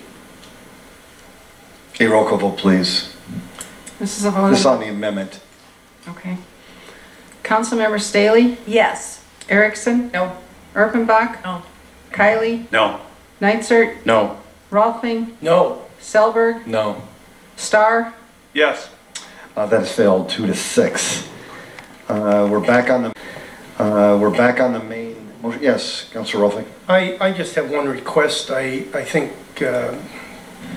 I know where I'm going with this, but this has happened a number of times now, and I would respectfully ask my colleague at the end of the diocese to not use my name or email address on anything that she sends out to the general public, because it infers that I support what she has put on that card or newspaper or whatever, which many times I do not. So I would just respectfully ask that she not include my name. Everybody knows how to get a hold of me anyway. So please get a hold of me. And Council, I'm going to respectfully ask that all of you stay focused on the second reading, and it involves this ordinance in using sales tax revenue bonds to construct a mixed-use parking lot. Don't wave from that. Let's stay focused on this. Okay, folks? Does anybody else want to engage the public on the motion? Does anybody else want to engage the public on the motion? A roll call vote. Really? Just want to. A roll call vote, please. Councilmember Staley. No. Erickson. Yes. Erpenbach. Yes. Kylie. Yes. Neitzer. Yes. Rolfing. Yes. Selberg. Yes. Starr. Present. That is passed 6-1 and 1 abstain. Passed 6-1 and 1 abstain. Is that right? That's correct. Okay. Thank you. In my years, I've never had that happen before, but welcome. Item 45. Item 45. Point of order, Mr. Mayor? Yes. I was I don't under even the know if you can impression do we that. don't have the option for abstention. Hang on, let me just. I would just ask for clarification again. My memory's not awesome. Councilor Starr, I think that if you do that, I think it's a no. That's my gut. But let's hang on, Karen. One or the other.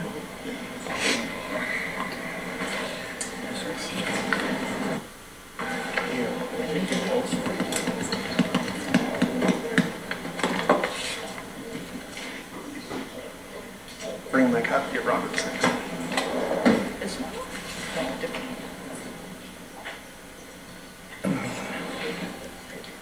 Just says majority. I'm pretty sure our city charter says you gotta vote. I think you're right.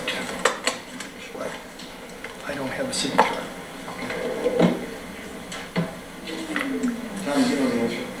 According, excuse me. Karen, Karen, would you mind? Karen, if you're going to discuss 30.017.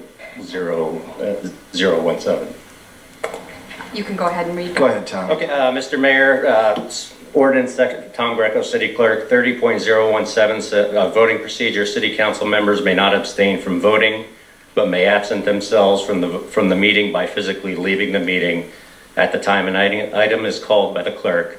Members with a financial interest in a matter shall disclose the interest and shall absent themselves from the meeting by physically leaving the meeting while the matter is considered. And that's consistent with Robert's rules, Mr. Mayor. To abstain means to refrain from voting, and as a consequence, there can be no such thing as an abstention vote. Very good. So, Councilor, I would recommend that as a... it's too late. He's gonna vote. Councilor Starr. Yes, it's improper procedure. It's improper. What, Council Chair, would you mind going to get your colleague and ask him to come to his chair?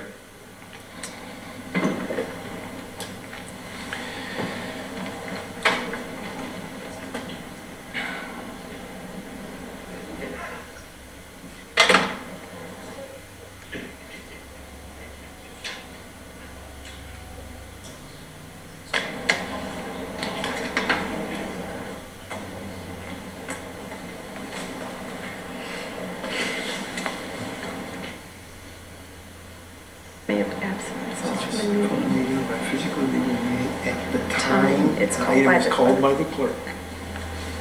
At the time the item is called by the clerk.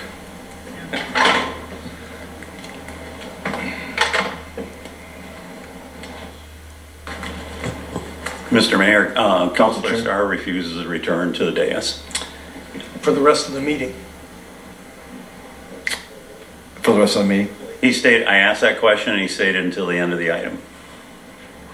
Very good. City of Sioux Falls, we've got an elected official who has not been willing to actually perform his role.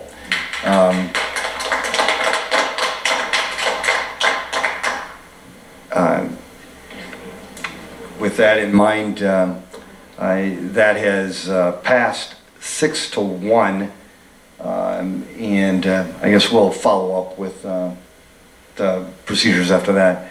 And then as for the folks that had just had the unprofessional outburst, I would just ask you to remain productive, remain professional, be cognizant of the other folks that are in the room that have remained that way. And if you can't do that, I would just respectfully ask that you leave the room. Item 45. Item 45 is a second reading, an ordinance of the City of Sioux Falls. Very good. City of Sioux Falls, we've got an elected official who has not been willing to actually perform his role.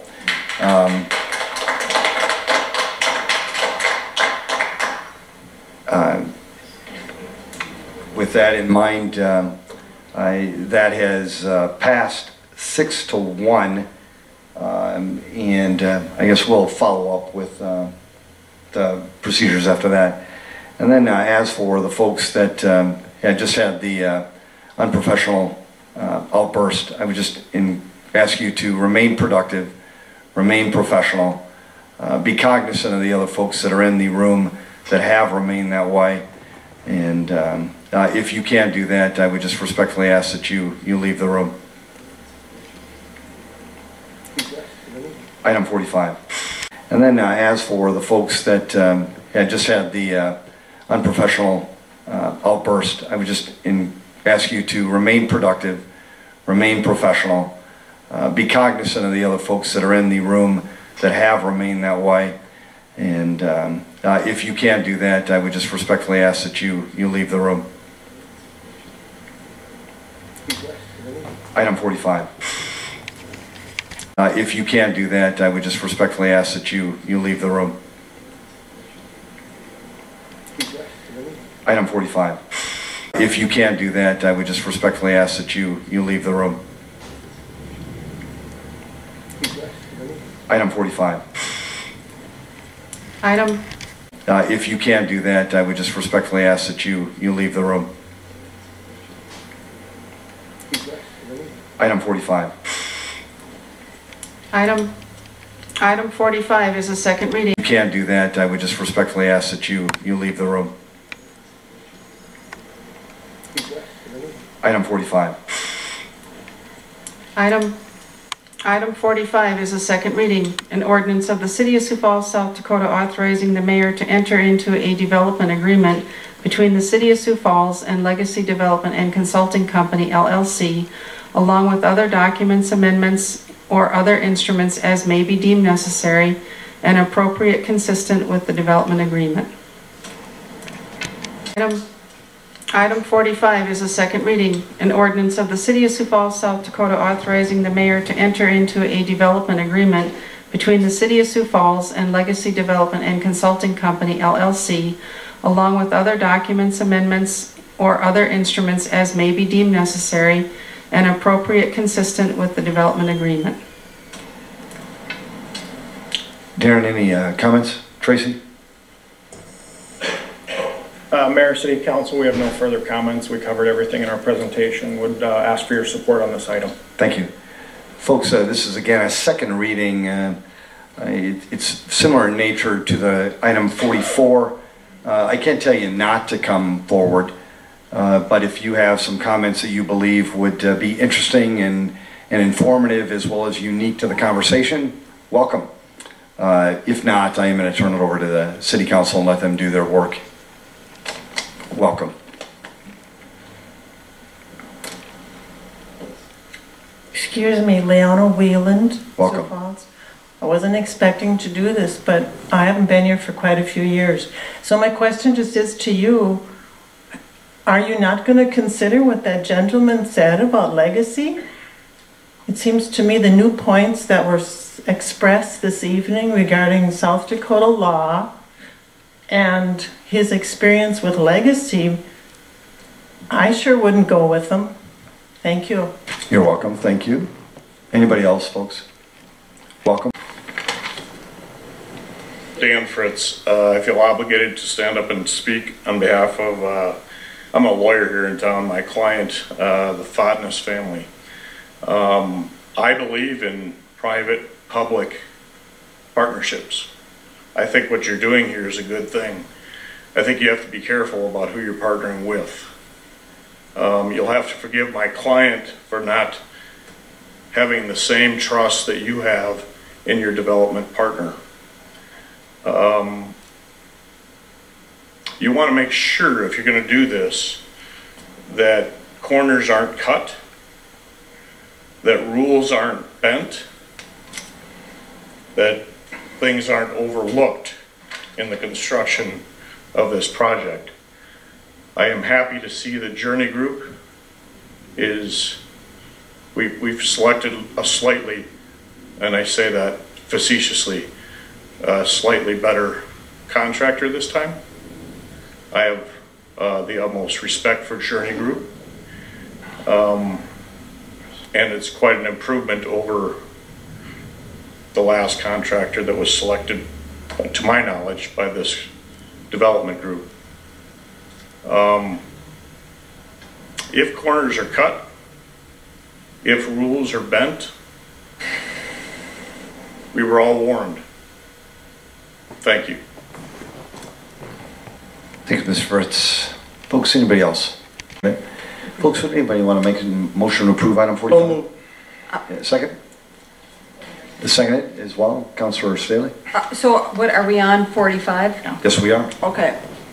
Well, let me also say one of the concerns I have had, excuse me, I've been talking about it. The Argus Leader also supported me in the Sunday paper, if you happen to read it, talking about transparency, and I'm talking about who we're doing business with. I've been asking to see the list of all the investors moving forward. They gave us the guarantors, the front men of the money, but I want to know who everybody who's going to be involved with this moving forward. Why would you be embarrassed to tell us who you are? And I was on the radio, and I'm going to say, I was on the radio on Greg Belfridge's show saying, is it Christine Erickson's brother? Is it my sister? Is it Mayor Huther's mother-in-law? Those things matter to our community because we're partnering with these people.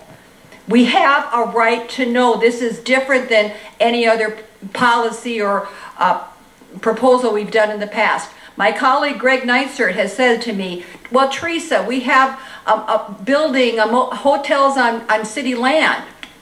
This is different. We didn't build a parking ramp in conjunction with these people. This is unique. My personal belief is that we need to know. I think the citizens of our community, for the most part, want to know. Have I heard from some businessmen who said we don't need to know? Of course I have. And I want to say to them, are you going to be investing in this project? Tell us who you are. Now more than ever in our growing community, we need to have openness and transparency. And we can't be defensive about it. The people can handle the truth. So I have an amendment to this, just to say compromise, and my amendment to the contract. And by the way, we're always giving these contracts, and we're asked to sign off on them, and we don't get to have any input into them. Councilor Staley, would you please read your amendment? I will.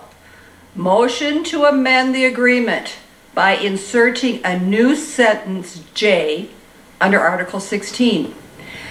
Sentence J shall read, quote, developer shall identify any investor in this project and make this available to public inspection. The developer shall comply with this provision for the duration of the agreement. There's been a motion to amend this item.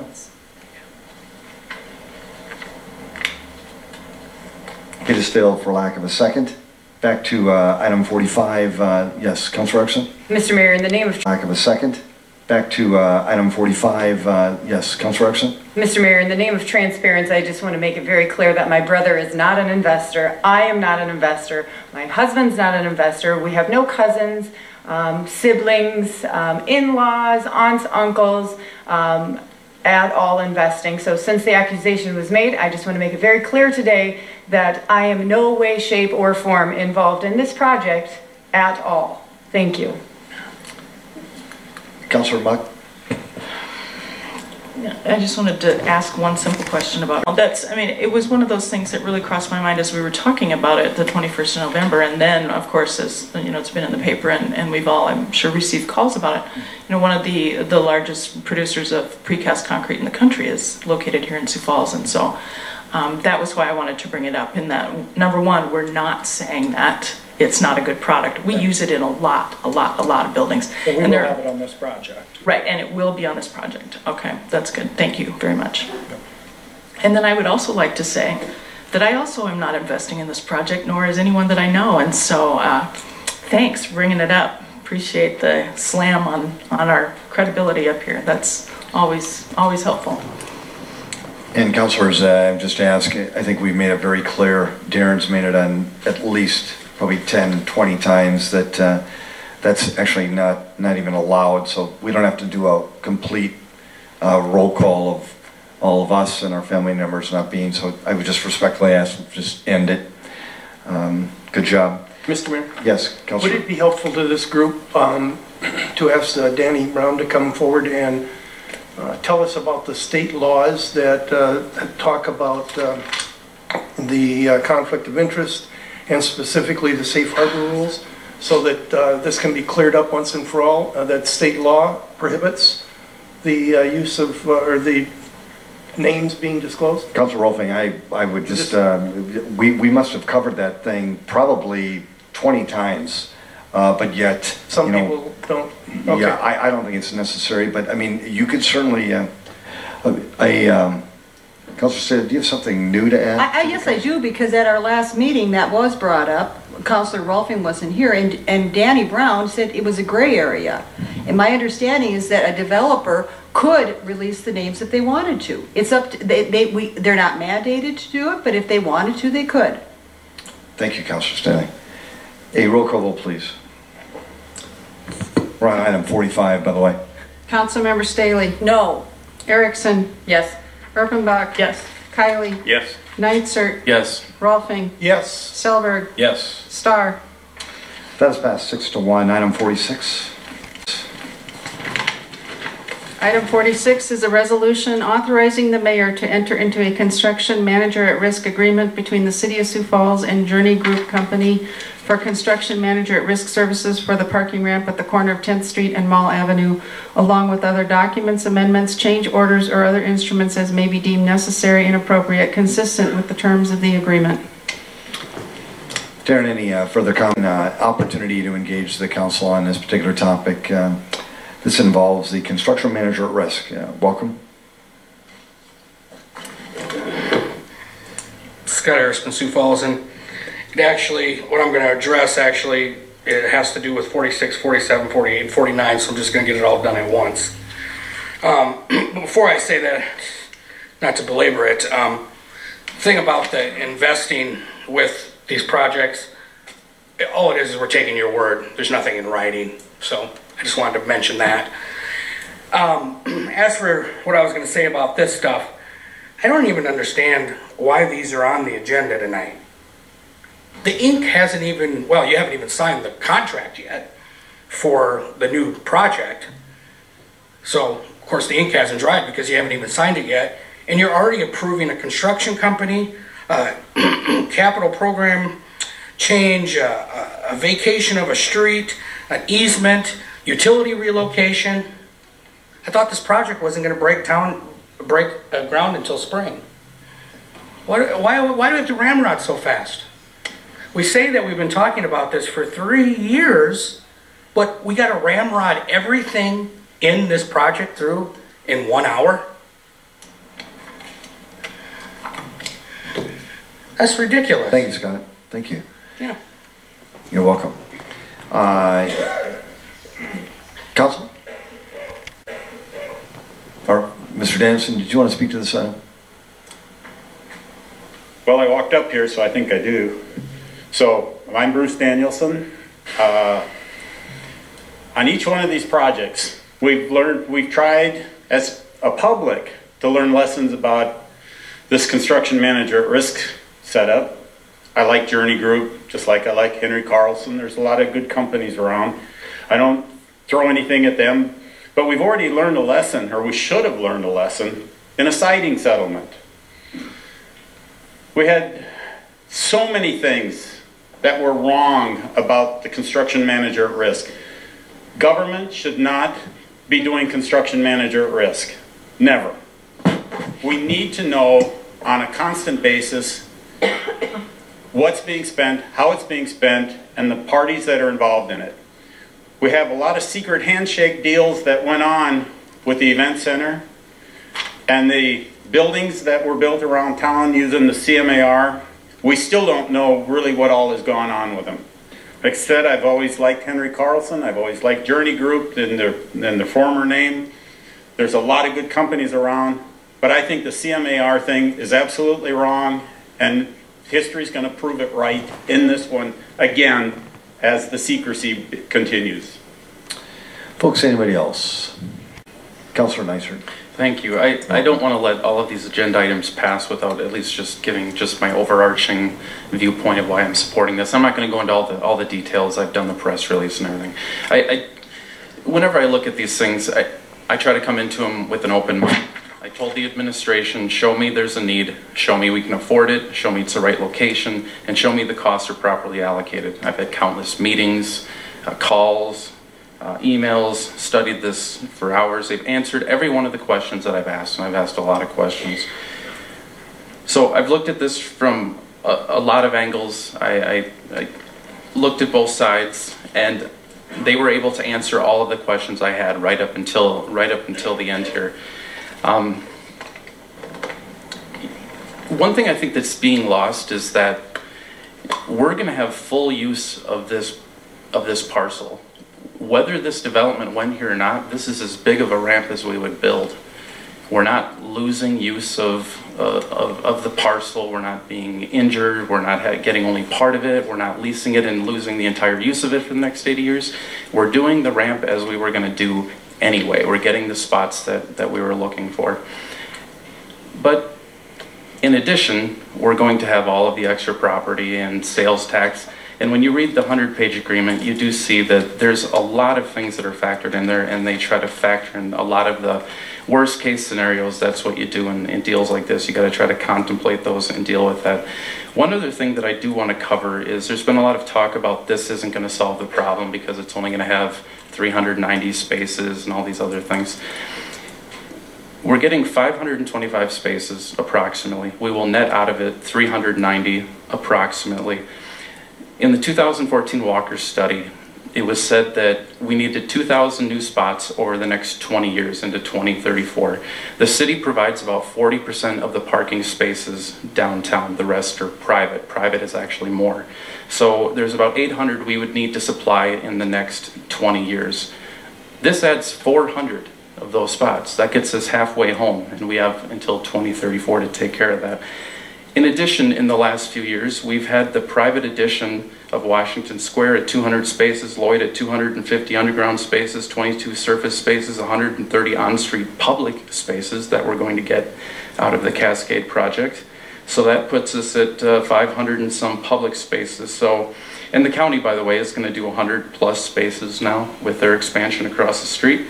So we're looking at, we've got, in recent years, we're going to be, if this is approved, you know, if we pass all this, we're going to have 1,100 spaces or so in the last several years. We're halfway home, so it's not that, you know, we're not building enough spaces. And the other thing about picking all of these numbers about who, you know, we're only going to net so many if the hotel leases it or whatever.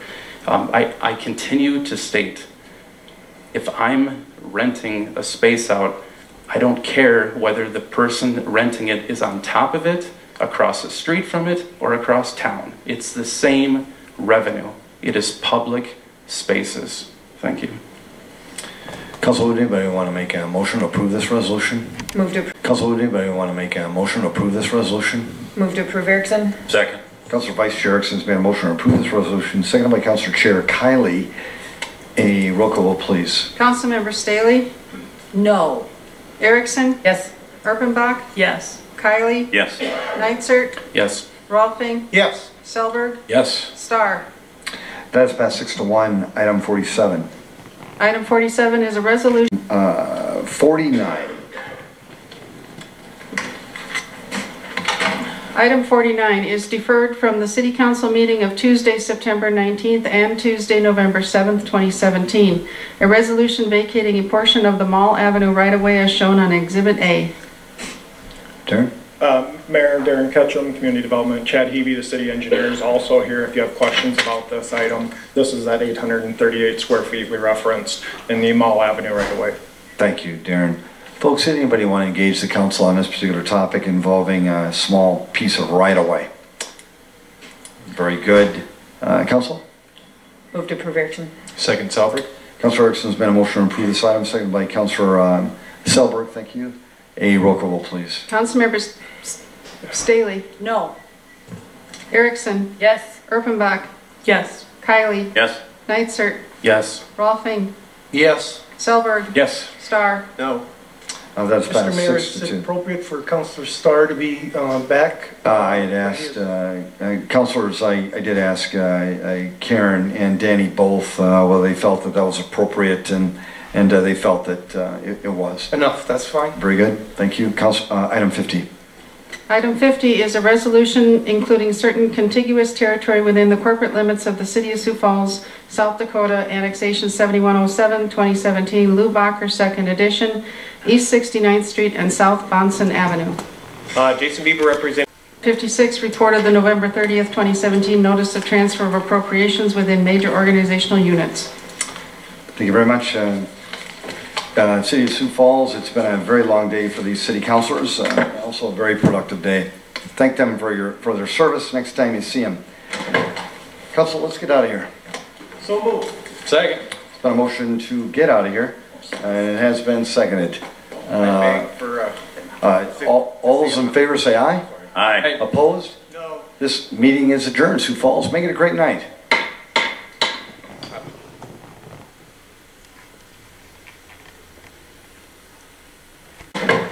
Council, let's get out of here.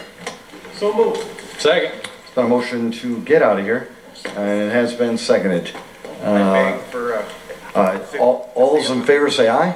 Aye. Opposed? No. This meeting is adjourned. Sioux Falls, make it a great night. Also a very productive day. Thank them for their service next time you see them. Council, let's get out of here. So moved. Second. It's been a motion to get out of here, and it has been seconded. All those in favor say aye. Aye. Opposed? No. This meeting is adjourned. Sioux Falls, make it a great night. Thank you very much. City of Sioux Falls, it's been a very long day for these city councilors, also a very productive day. Thank them for their service next time you see them. Council, let's get out of here. So moved. Second. It's been a motion to get out of here, and it has been seconded. All those in favor say aye. Aye. Opposed? No. This meeting is adjourned. Sioux Falls, make it a great night. Thank you very much. City of Sioux Falls, it's been a very long day for these city councilors, also a very productive day. Thank them for their service next time you see them. Council, let's get out of here. So moved. Second. It's been a motion to get out of here, and it has been seconded. All those in favor say aye. Aye. Opposed? No. This meeting is adjourned. Sioux Falls, make it a great night.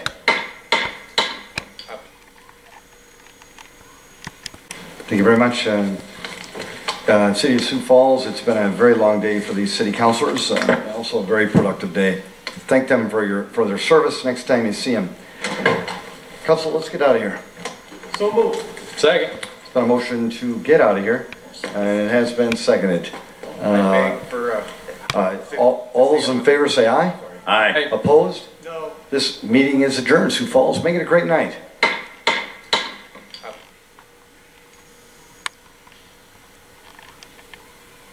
Right now.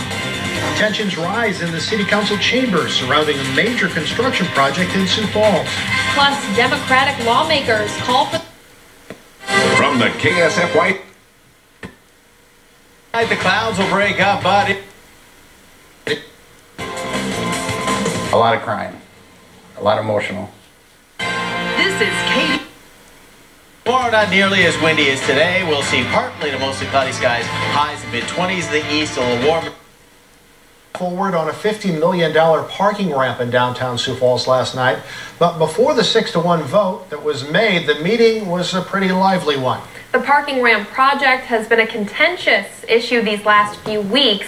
Tensions rose so high at the meeting last night, a council member left his seat and walked out of the room in the middle of discussion. It's too late.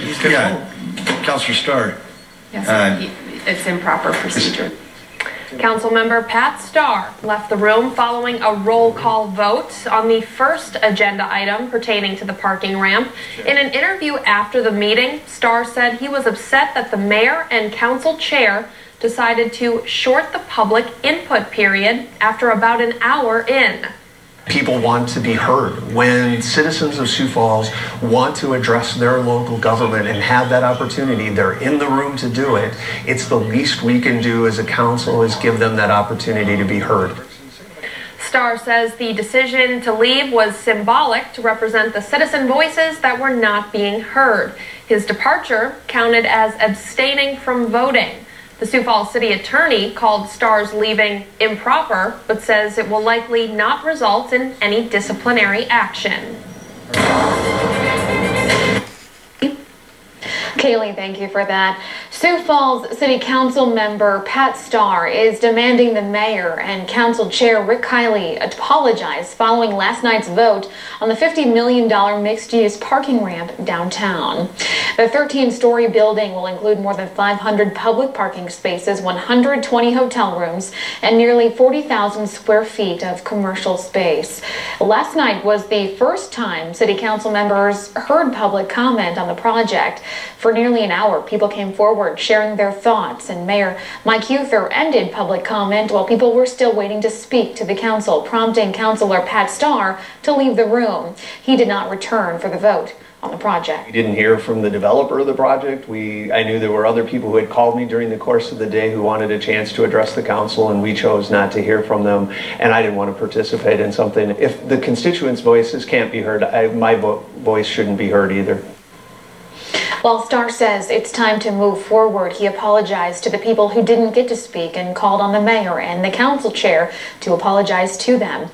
In a statement, he wrote, quote, "I value your opinions and wish that you could have been heard. With that being said, I am calling upon Mayor Huther and Council Chair Kiley to also apologize to those citizens wronged and to pledge it will not happen again."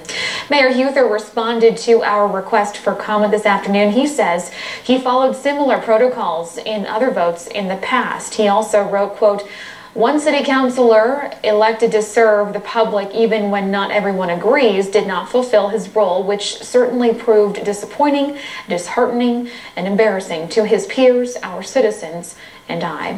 We have not yet heard back from Council Chair Kiley. Turning to weather here at 5 o'clock. However, she felt compelled to speak up for those who can't. While she won't lose her job, many women are afraid of being fired or criticized like Spawn has been for speaking out. I have legitimate concerns over not being taken seriously, which is really unfortunate, but I'm not afraid. Spawn says this Time article will only strengthen the movement to empower victims of harassment. I think the message that's being sent is loud and clear that women aren't going to tolerate this anymore. We don't have to tolerate it, and you don't have to be a celebrity to speak up and say, no, that's not okay. A message people are finally listening to. In Sioux Falls, Sammy Bieland, KELOLAND News. Spawn says her best advice if you are assaulted to seek professional help through a therapist or pastor. You can find a link to the Time article on KELOLAND.com. Minnesota Senator Al Franken is expected to make an announcement tomorrow. The Democrat faces growing demands for him to resign following another woman who accused him of sexual misconduct. Franken's support among his party is collapsing. Yesterday, several female Democratic senators asked him to step down. And switching gears to weather, a few more areas got some snow today. Here's Chief Meteorologist Jay Trobeck. Yes, it did, Brady. Mainly limited amounts, so there was some heavier stuff in the Black Hills. Lead got 5 inches of snow, for instance. Sioux Falls area, well, we've just had a lot. It's the most wonderful time of the year. $50 gift card for them, $10 bonus card for you. Only at Applebee's. Now that's eating good in the neighborhood. Give joy, get joy this weekend at Kohl's and get $10 Kohl's cash for every $50 spent.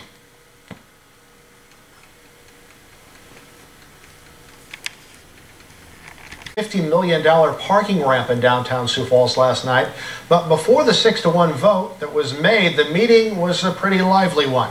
The parking ramp project has been a contentious issue these last few weeks.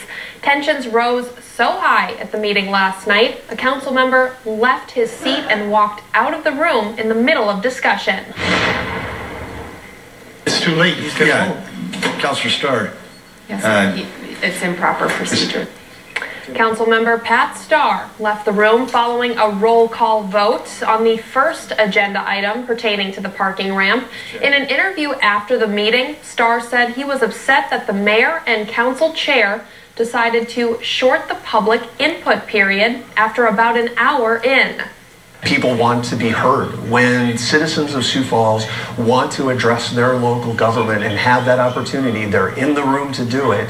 It's the least we can do as a council is give them that opportunity to be heard. Starr says the decision to leave was symbolic to represent the citizen voices that were not being heard. His departure counted as abstaining from voting. The Sioux Falls City Attorney called Starr's leaving improper, but says it will likely not result in any disciplinary action. Thank you for that. Sioux Falls City Council member Pat Starr is demanding the mayor and council chair Rick Kiley apologize following last night's vote on the $50 million mixed-use parking ramp downtown. The 13-story building will include more than 500 public parking spaces, 120 hotel rooms, and nearly 40,000 square feet of commercial space. Last night was the first time city council members heard public comment on the project.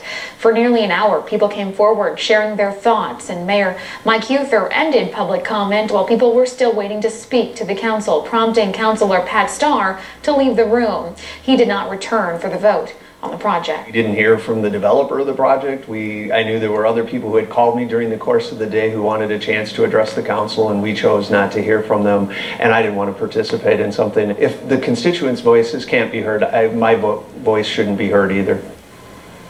While Starr says it's time to move forward, he apologized to the people who didn't get to speak and called on the mayor and the council chair to apologize to them. In a statement, he wrote, quote, "I value your opinions and wish that you could have been heard. With that being said, I am calling upon Mayor Huther and Council Chair Kiley to also apologize to those citizens wronged and to pledge it will not happen again." Mayor Huther responded to our request for comment this afternoon. He says he followed similar protocols in other votes in the past. He also wrote, quote, "One city councilor elected to serve the public even when not everyone agrees did not fulfill his role, which certainly proved disappointing, disheartening, and embarrassing to his peers, our citizens, and I."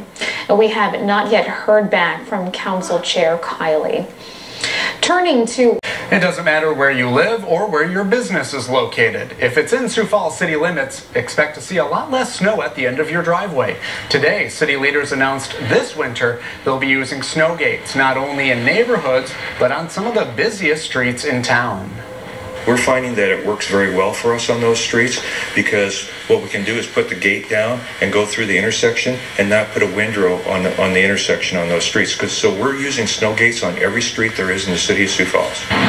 The city hasn't had a snow alert yet, but when it does, you could be the first to know. Just go to KELLOLAND.com. We've set up a link so you can receive an alert. Every year, veterans approached the Sioux Falls City Council last night to offer their input on the proposed downtown parking ramp project. About an hour in, the mayor decided to end the public comment period, so councilors could discuss the project and vote. That decision struck a chord with at least one city council member. Pat Starr, the representative of the city's Northeast District, walked out of the meeting in protest. KDLT's Andrea Anderson has the story. If nothing else, in a symbolic manner to represent the other citizens whose voices weren't heard tonight. It was a startling move during Tuesday's city council meeting. Councilor Starr.